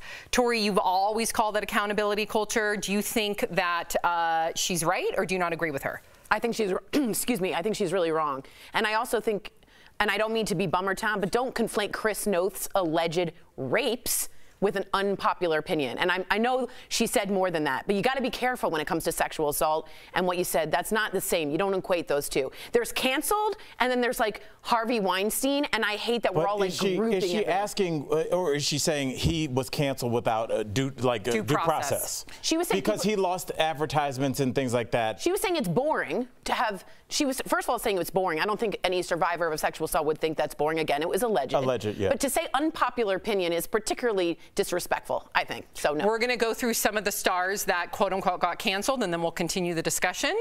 All right, so here's some canceled stars in 2021. First up, Chrissy Teigen. We all remember she got canceled after she was accused of cyberbullying. Well, remember Mike Richards? Yep, he was supposed to be the next full-time host of Jeopardy, but got fired after sexist comments he made came to light. Not even Matt Damon could avoid cancellation after he offended the LGBTQ+ community for using a slur. And let's not forget about Dr. Seuss. 6 of his books were pulled from a publication for alleged racism. Next, Dave Chappelle got canceled for his comments on transgender people. And finally, Demi Lovato got canceled after blasting a frozen yogurt shop for triggering their eating disorder for having sugar-free products in the store. Jeff, do you think that any of those people deserved it? Nobody on that list got canceled except Mike Richards. You mean like canceled? Nobody lost their jobs. People still have Teigen did. still has endorsements, still has commercials during Christmas running. I watched them. Okay. She didn't get canceled. Everyone has a road back, which I think they all should. We left Chris Harrison off that list, who is canceled. Okay, when I say canceled, it means you are going away. You are off television. You are no longer part of the team. That's when I say canceled. All those people we mentioned are not canceled. They have a road back. Everyone should have a road back, no matter what you said, no matter what you did. If you're a malicious rapist, if you're a pedophile, if you're a white supremacist, everyone is all of those things. If I say, Tori, I don't like that dress today. What is he abusing women on television? What a white supremacist Trump supporter this guy is. It's gotten so far. If you say one thing, you're all of those things. So what do you call someone who is a white supremacist? What do you call someone who is a rapist? What do you call those people if everybody you use to shut down a conversation that we're trying to get better, you try to shut that down with labels? You're homophobic if you don't believe in this, or you're transphobic, or you're racist. Those things cancel you. That's when I get so mad about cancel culture, and accusing people of something that hasn't been proven in court yet is, again, another. That's absurd. That's absurd. This man lost his career if this allegation isn't true. I'm sorry. Oh, no. We got to wrap. But yeah, I'll talk about it during the break. But yeah, what you said made me think of something else. Oh, no, we still have a minute. I don't think you heard them what I was going to say in terms of cancel culture, and I just thought about this as Jeff was talking, was there's two different things we're talking about. You talked about Chris Harrison. He represented a network. So yes, he can be taken off the air. But Chrissy Teigen is a tweeter. So her connection to her fan base is direct. So really, unless they all unfollow, she can't be canceled in that way. But if I say something that Tegna, DBL, NBC doesn't like, I can be taken off. So it's a difference in terms of cancellation. And I do think, again, we talk about discernment all the time on this show. I agree with you, Jeff, but I also agree with you, Tori. There has to be accountability. But I do think that everybody deserves a road back. I'm not talking about the Harvey Weinsteins here, right? But nobody is. Right. But everybody else does deserve a road back. But also, we do need to look at what Chrissy Teigen said and have the conversation. I'm not saying that she should never work again. We do need to look at what Chris Harrison defended. But I don't think he should have lost his job. So where do we finally get to a place where we can call someone out, but then allow them to grow, hopefully sincerely? I think people should stop using the stupid word canceled, because it's backfiring, and people are doing it on purpose to make us all look stupid. Canceling is for certain people, whatever. It's just having accountability for some people. Some people got fired, some people didn't, because they were held accountable. Does it go too far? Yes, but now they're backfiring canceled, and we all sound like idiots, and they're doing it on purpose. But corporate America, networks need to start making their own decisions and making up their own minds instead of letting insane people run the network for them. I think you're right. Coming up on DBL, it's the season of giving, and celebrities go all out. We'll show you viral videos of celebs surprising their families with cars. Promotional consideration is brought to you by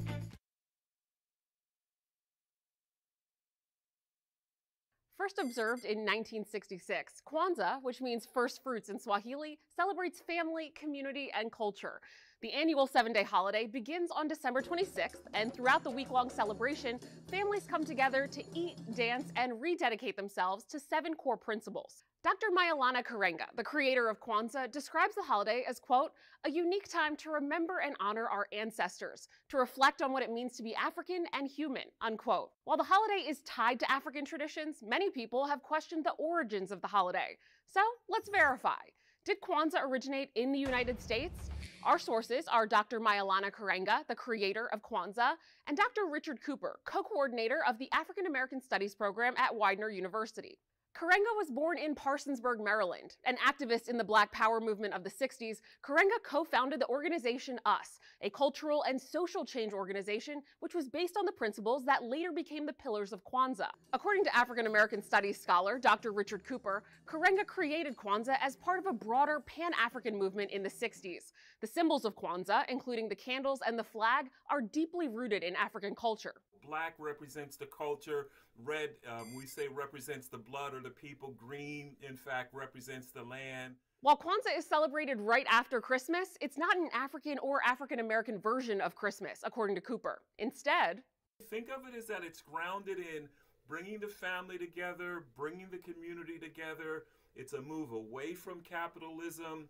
It's a way of helping all people kind of look more inside and trying to identify and work towards higher values. So while Kwanzaa is rooted in African culture, it was created by an American.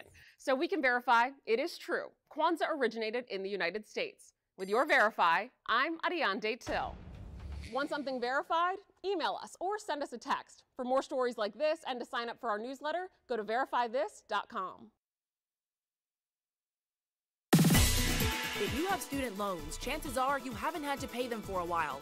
Let's connect the dots. For 2 years, most student loan borrowers have owed $0 each month, and their remaining balances haven't been collecting any interest.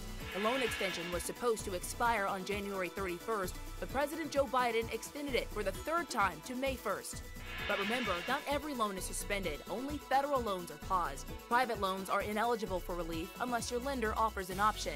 And this relief is temporary. Loans are not canceled. Lots of people, including some members of Congress, argue if the government can afford to delay payments, it can afford to cancel them. However, President Biden has said Congress should cancel them, not the executive branch. And that's connecting the dots.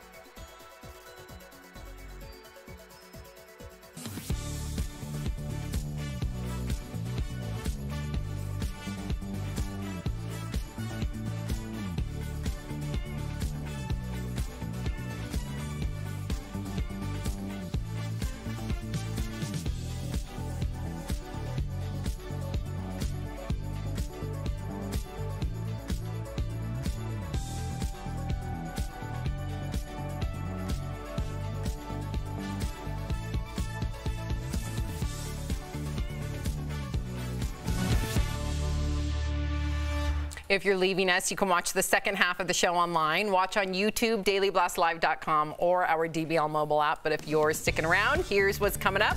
Cynthia Nixon almost refused to do the Sex and the City reboot. What made her change her mind? And Kanye West is serious about not losing Kim. We'll tell you the huge purchase he just made to keep them close.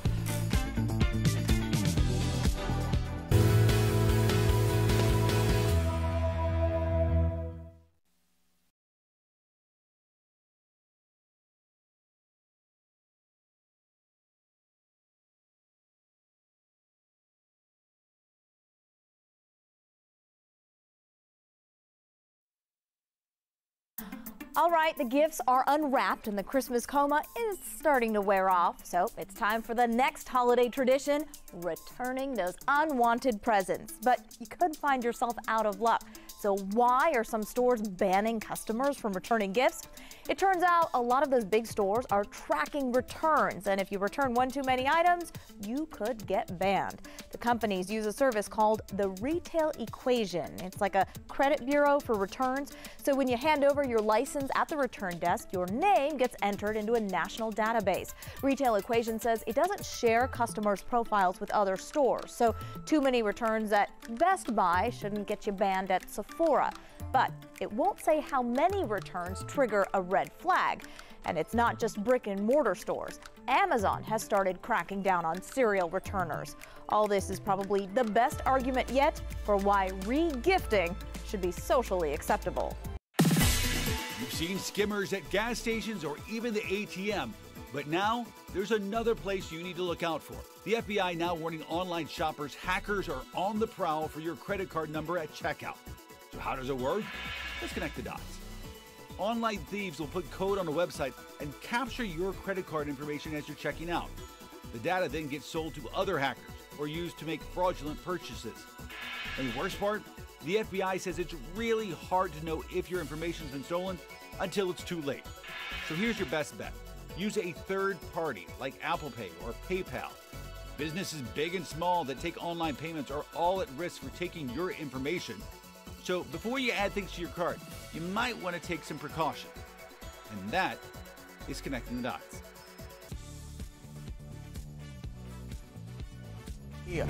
Sham. No. Nope. Y'all, just stop. Finally here. Drum roll.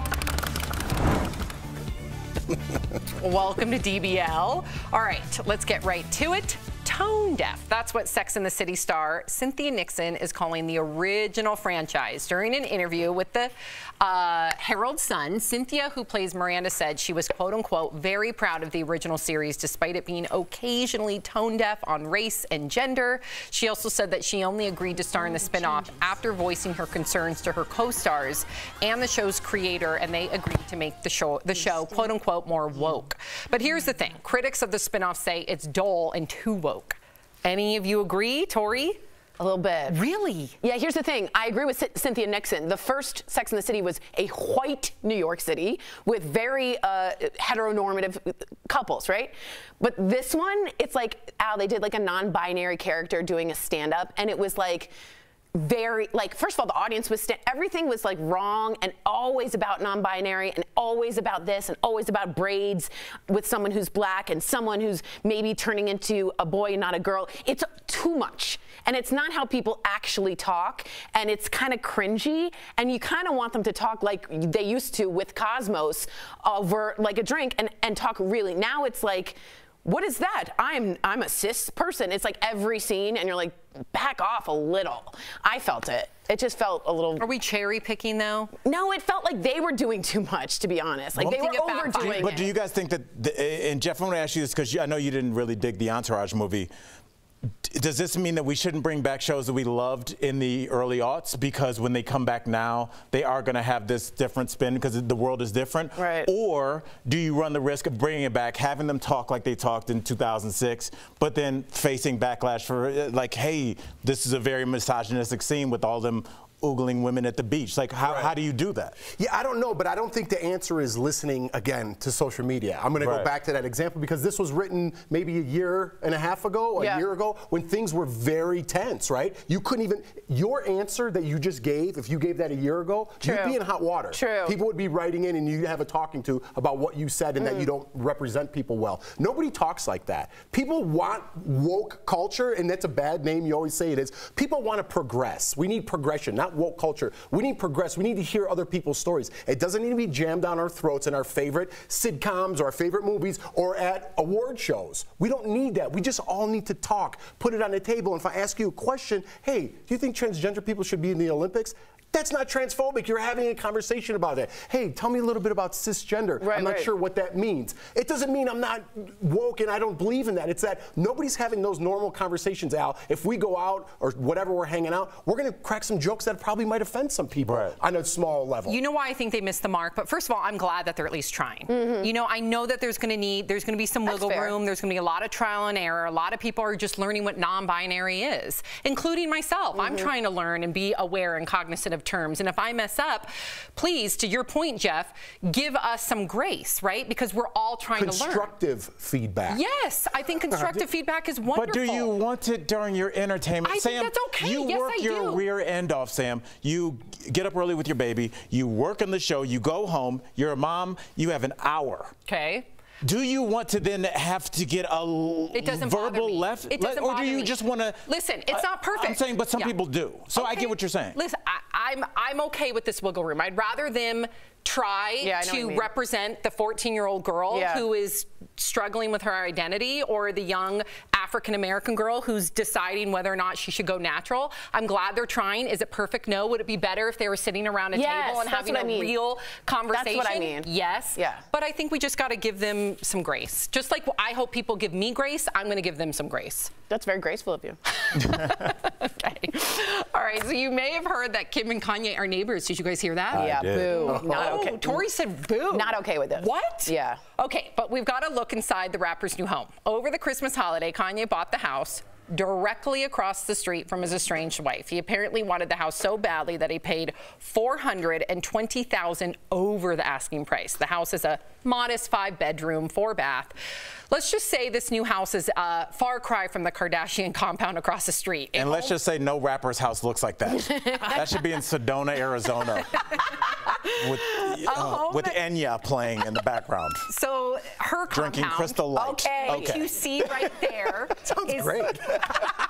Sorry, Sam. Those pictures was actually the home that Kanye spent years remodeling with Kim. Okay, so it's safe. It's a safe bet to say that he'll be remodeling that home. Okay, Al, that's not. I want him to leave it like that. That'll be That would be punk. I like that. That would absolutely Yeah, because he's going against the grain. That's a good point. Yeah. Okay. All right. I guess. Why don't you like this? First off, to all the people who think I'm going to be like against divorced dads or whatever, I'm not for that. I'm very much for dads to be part of lives in divorces, and I really would love a co-parenting where people have compounds and they move really near each other. I've yet to hear that. You just described the situation. No, I haven't, and here's why. Objection. Wrong. That's not what you said. Kim hasn't. I haven't heard that she's okay with this, and it's because she's not. Well, you don't know that. Well, hold on. Yeah. If it had been a joint decision, I think we would have heard that. What we've heard is Kanye bought that house. Kanye just grabbed it, and to me, it's whoa.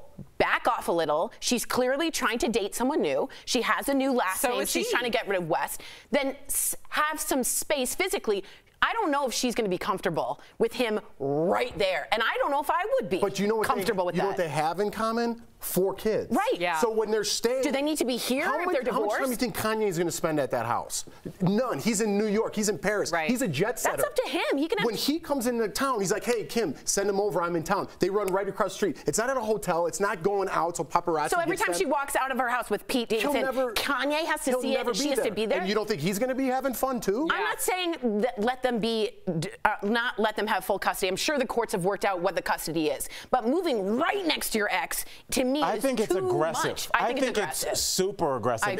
I have my eye on you. You guys aren't giving Kim any credit here. She's saying I don't want this. You don't think she was okay with that? I'm sure she was okay with that. You're assuming that she wasn't. You're acting like that they don't communicate. Yes, I'm sure every divorce goes through some nuance and bad blood or whatnot. But we just saw a month ago her show up to his grand concert. So clearly, but he's also in concert saying, "I want you back, Kim. Run back to me." And she's like making a separation. She said I don't want happening. this. Right. So if Kim had agreed to this, we would have heard Kim and Kanye decide to be neighbors. But we don't know the details. If she's totally against it, yes. In my opinion, you're crossing a boundary there. Thank you. If I'm going to give her credit here, I'm going to assume that they communicated and they seem like both of them are devoted to their 4 kids. So I'm going to assume that both of them are strictly thinking about the kids. And yeah, to Jeff's point, rather than having to waste an hour in traffic or whatnot, they're going to be like, go walk across the street, no paparazzi. But I would do that in a heartbeat. I would swallow my pride, and no matter what would happen, you know, knock on wood, I never... She found what you got on me, literally.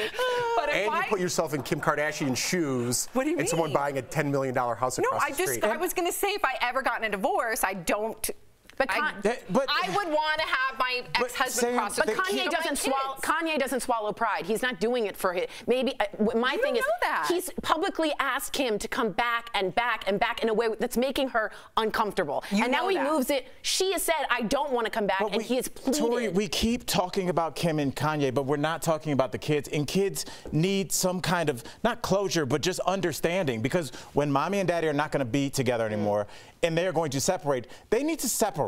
They need to be away from each other because the kids are going to be like living there. But it's like, okay, daddy doesn't live here anymore, but he's right there, but he's not here. It's confusing to children. It would be very confusing. I think if dad has his own place and mom has her own place, and we know we go here on a schedule, I think it's better for kids rather than this random thing where sometimes dad's just staring at our house from the end of his driveway. What if they're okay with it? What a better scenario. These 2 people don't love each other. What did Gwyneth Paltrow call it? Conscious uncoupling. These 2 people may not love each other anymore. Yes, we can say that Kanye may still love her. We don't know. But they're trying to keep the family together for the children. I think that's admirable. Would you want to do that? I'm just going to go home today. My wife's going to be like, how's work? We talked about Kim and Kanye for 15 minutes. I can't believe that you guys are assumed we knew what their life was like. I'm not pro if she's against it. I'm not pro if she's against it. What, should you get a hill and just a gigantic telescope and be like, Sam's down with that? I said I'm not just pro staring if she's at the kids again. We don't know if she's against it. I'm assuming that she's thinking about the kids and that she's okay with it. That's all. Okay. Someone spit in somebody's face earlier in the segment, and we talked about it for a minute. All right. Well, it appears cars were a running theme for celebs this Christmas. You guys probably saw it on Instagram. I did. It was adorable. First up, Dwayne "The Rock" Johnson. He surprised his mom with a brand new Cadillac. Take a look.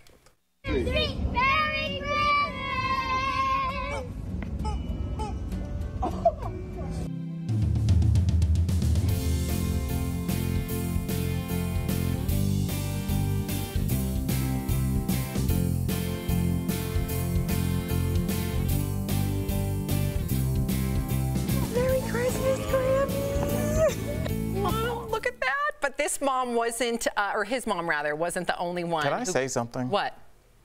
What? I thought it was weird. Why? He didn't take his hand out of his pocket to hug his mom. He was a nervous kid. No, Maybe he just had one. I've never hugged my mom with one hand in the pocket. Maybe he had the keys in the pocket, and then he was going to like, here you go. But he never did. He gave his mom side hug. I'm never giving Jackie side hug. Jackie's never getting side hug. I think he was nervous. I think he was just excited and nervous, and that's what happened. You're such a half glass full. You don't know what was in that pocket. It could have been surprise number 2. Wait, half glass empty. Yeah. That just means positive. Yeah. Thank you. You're such a positive guy. I love you. On every story. Oh, God. Enough. I'm tired. Okay, but his mom wasn't the only one who got a card for Christmas. Yesterday, Kim Kardashian posted her gift from her mom, Kris Jenner. Take a look. Oh my God, look at our Christmas presents from my mom. For all of her kids. And me. And you, yeah. How cool. Oh, this has to be Courtney and Travis, for sure. That's ridiculous. I'm just cringe. That's cringe. Are you hating a little bit? No, it just seems like don't be so opulent. Go for it, do it, but don't brag about it. Well, I'm so over this braggadocious. I can't believe I said that. That's a good one. It's a great word. This braggadocious culture. Go and do it. Do you. I don't care. But you don't need to share that with the whole world. Their whole brand is sharing their luxurious lifestyle. That's not true. I like to see them I like to see Travis What, do you and Courtney. tune in for hard-hitting political commentary? I like to tune in this? to see them love on one another. I like to watch Travis and Courtney love on one another. I don't like to see all this opulence. It's too much. You guys are having a moment. I don't know what else you want from them. It's too much. Coming up on DBL, with all the craziness of the last few years, should we cancel New Year's resolutions? Oh, we're going to ask a psychologist live. Stay with us. There he is. Ooh, he looks good. Closed captioning provided by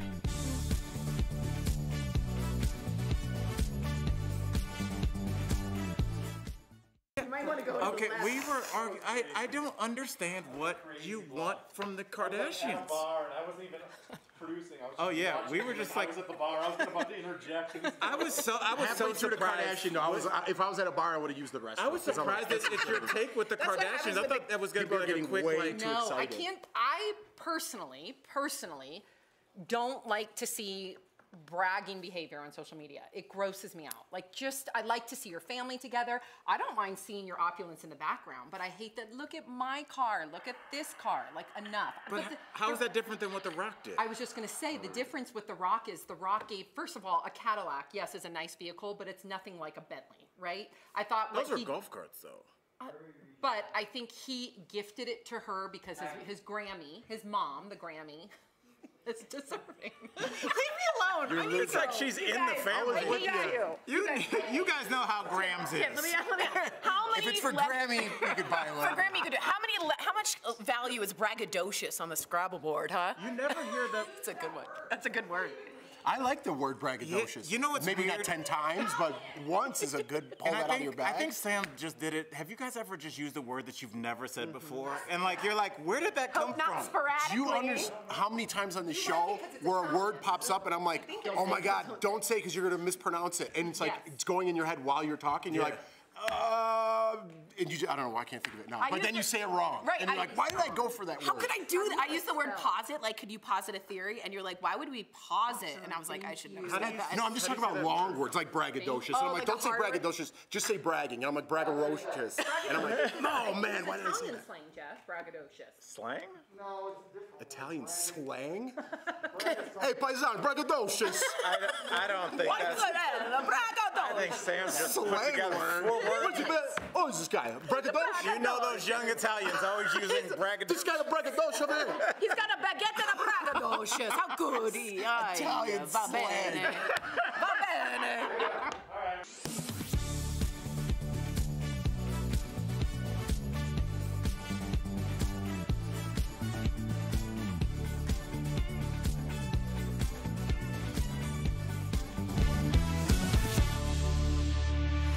Welcome back to DBL. If you feel like you've packed on pounds this holiday season and have vowed, that's not true, Tori. I feel it, so I'm just letting you know. Vowed to shed them in the new year, you're in luck. We have an expert to help us kick off the new year. That's right, psychologist Greg Cason joins us live with resolution tips. Okay, so first of all, welcome to our crazy and chaotic show. I'm sure you've overheard a lot of our previous segments. Thank you. I love it. Awesome. Okay, so Dr. Greg, we talked about Valerie Bertinelli's body image breakdown. She shared that she was unhappy with how she looked in a recent photo. What's the best way to pick up ourselves after feeling like that? Because a lot of us were able to relate to her video. Yeah, I think that's one of the things. It's a universal video. Almost anyone who's been on a weight loss journey has been there. But instead of putting yourself down, which will actually make things worse, compassion is key. You've got to be able to look at yourself and say, hey, I understand. We all make mistakes. We all fall down. This happened. I'm going to I skinned my knees, so I'm going to just have to get back up and start back on that journey, but not put yourself down. I want to actually incorporate myself into this because I kind of find it motivational to put myself down, and that's gaining weight. That's one example during the holidays. I know I'm going to put it down, put it on, but should I ever shame myself because I know I'm going to start crushing the gym in the new year? Huge misconception. I can't even tell you how bad that one is, because what it does is it may fuel the behavior short term, but then it fills you with shame, which will cause tension, which will lead you back to the very thing that caught you gaining weight again. So you're going to probably eat more, or you're going to stay away from the gym. So that is actually, it's good for short-term motivation. It's not good for long-term. So shame can't equal motivation in any sense? Shame can equal motivation short-term, but what it does is long-term damage, which will cause you to do things like overeat or stay away from the gym or drink too much, etc. That doesn't sound like me at all. You just got a free therapy session in 2 minutes. Very well done. I didn't want to embarrass you. Well, I have to ask you because, it's almost a running joke now, like which one of your New Year's Eve resolutions are you actually going to follow? So they've gotten a bad rep because most people fail at them. They don't carry them out. So should we just cancel New Year's resolutions altogether? No, absolutely not. New Year's resolutions are actually really kind of a positive thing for most people. They make you feel more confident, more in control. There have even been studies that show some people feel taller when they make a New Year's resolution and stronger, oddly enough. It's just that act of making a resolution. But the resolution for most people, they do something, they have false hope syndrome, they try it, it's too hard, they give up, and then they feel like a failure. So they're going about it all wrong. We don't want to cancel New Year's resolutions, we just want to change our approach. Okay, so what is the approach? I'm sincerely asking. You have some resolution rules. Talk to me. So resolution rules, first of all, you want to think the number 1. We may have a lot of 2s in the year coming up, but 1 is the magic number. So number 1 is the 1-minute rule. Everyone can do something for 1 minute a day.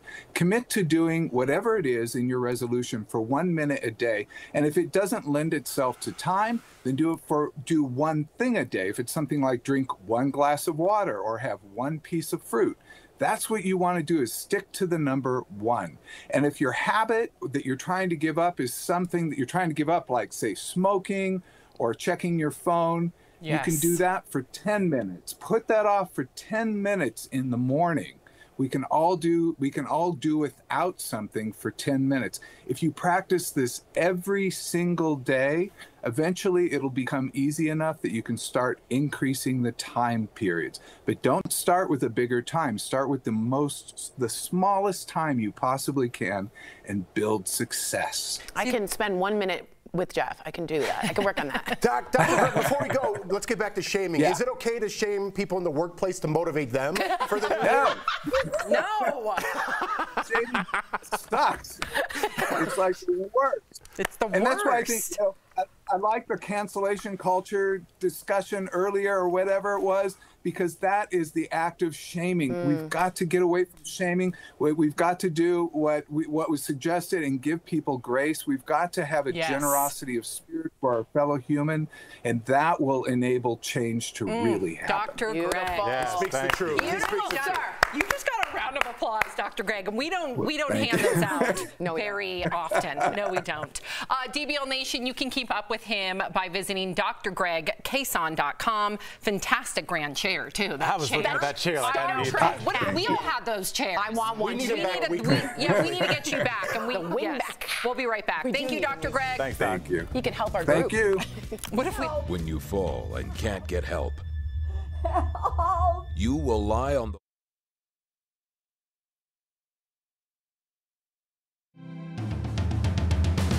However you're celebrating, make DBL a part of your holiday cheer. What's up, homie? I can tell she was feeling something, I tell. Erica blushed for Alfonso Ribeiro. Would you have been cooking naked? Cooking? Yes, on our last show. It's the most wonderful time of the year. Am I right? Say yes. Absolutely. Yeah. I got chills. Me too. Clearly. DBL is always all new every day. It's that time of year again when a lot of us make New Year's resolutions that don't last very long. But there are ways to make them stick. Let's connect the dots. First up, why your New Year's resolutions fail. According to psychologists, the big problem is that we go too big, vowing to get fit or eat healthy or lose 50 pounds. Once making those drastic changes gets too hard, we tend to give up. Experts recommend setting smaller goals, eating a couple healthier meals a week, losing 5 pounds. You're more likely to stick with it, and once you reach those goals, you can create new ones. Psychologists also recommend tying your resolution to existing habits. If you already exercise, add 10 minutes. If you make your lunch the night before, add a salad. And there's nothing that says you have to make a New Year's resolution. If that date doesn't resonate with you, pick another time that means more.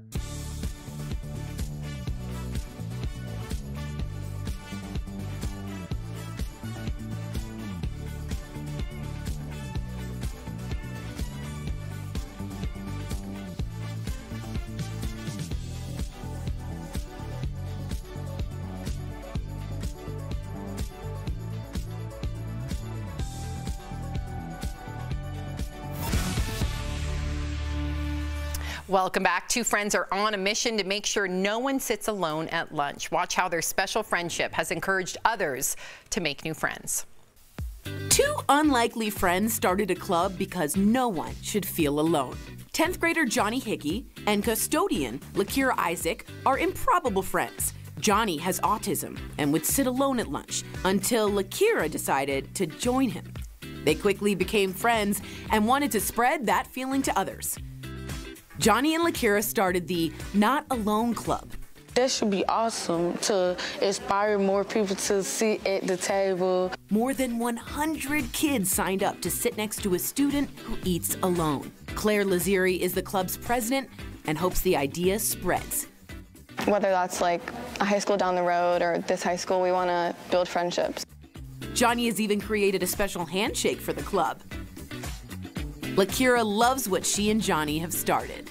Inspiring, and for the kids to actually just come around and come together to do this is awesome. It's very awesome.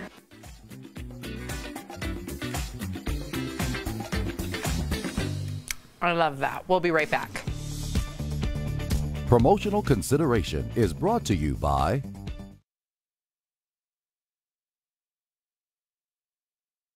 First observed in 1966, Kwanzaa, which means first fruits in Swahili, celebrates family, community, and culture.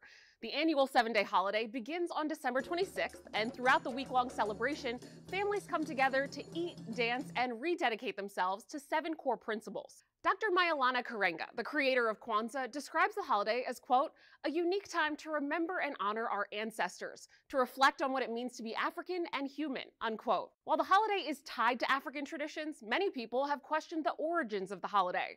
So let's verify. Did Kwanzaa originate in the United States?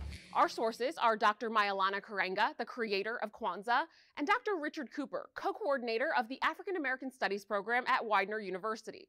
Karenga was born in Parsonsburg, Maryland. An activist in the Black Power movement of the 60s, Karenga co-founded the organization US, a cultural and social change organization which was based on the principles that later became the pillars of Kwanzaa. According to African American studies scholar Dr. Richard Cooper, Karenga created Kwanzaa as part of a broader Pan-African movement in the 60s. The symbols of Kwanzaa, including the candles and the flag, are deeply rooted in African culture.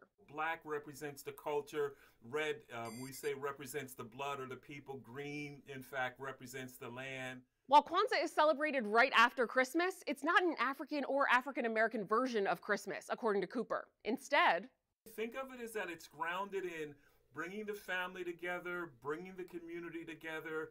It's a move away from capitalism. It's a way of helping all people kind of look more inside and trying to identify and work towards higher values. So while Kwanzaa is rooted in African culture, it was created by an American. So we can verify it is true. Kwanzaa originated in the United States. With your Verify, I'm Ariande Till. Want something verified? Email us or send us a text. For more stories like this and to sign up for our newsletter, go to verifythis.com. If you have student loans, chances are you haven't had to pay them for a while. Let's connect the dots. For 2 years, most student loan borrowers have owed $0 each month, and their remaining balances haven't been collecting any interest. The loan extension was supposed to expire on January 31st, but President Joe Biden extended it for the third time to May 1st. But remember, not every loan is suspended. Only federal loans are paused. Private loans are ineligible for relief unless your lender offers an option. And this relief is temporary. Loans are not canceled. Lots of people, including some members of Congress, argue if the government can afford to delay payments, it can afford to cancel them. However, President Biden has said Congress should cancel them, not the executive branch. And that's connecting the dots.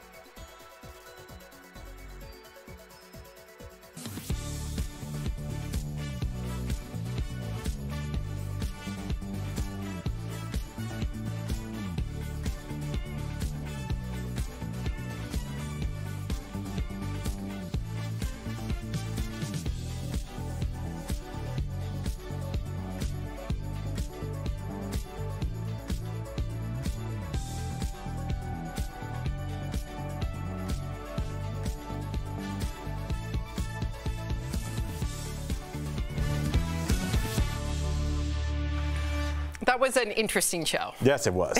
Lots of... But you know what I thought of? What? The Sex and the City we were talking about is the stuff we talk about every day. I know. It's just real. That would have been good over Cosmos. Stop calling them Cosmos. Bye, guys. Cosmos.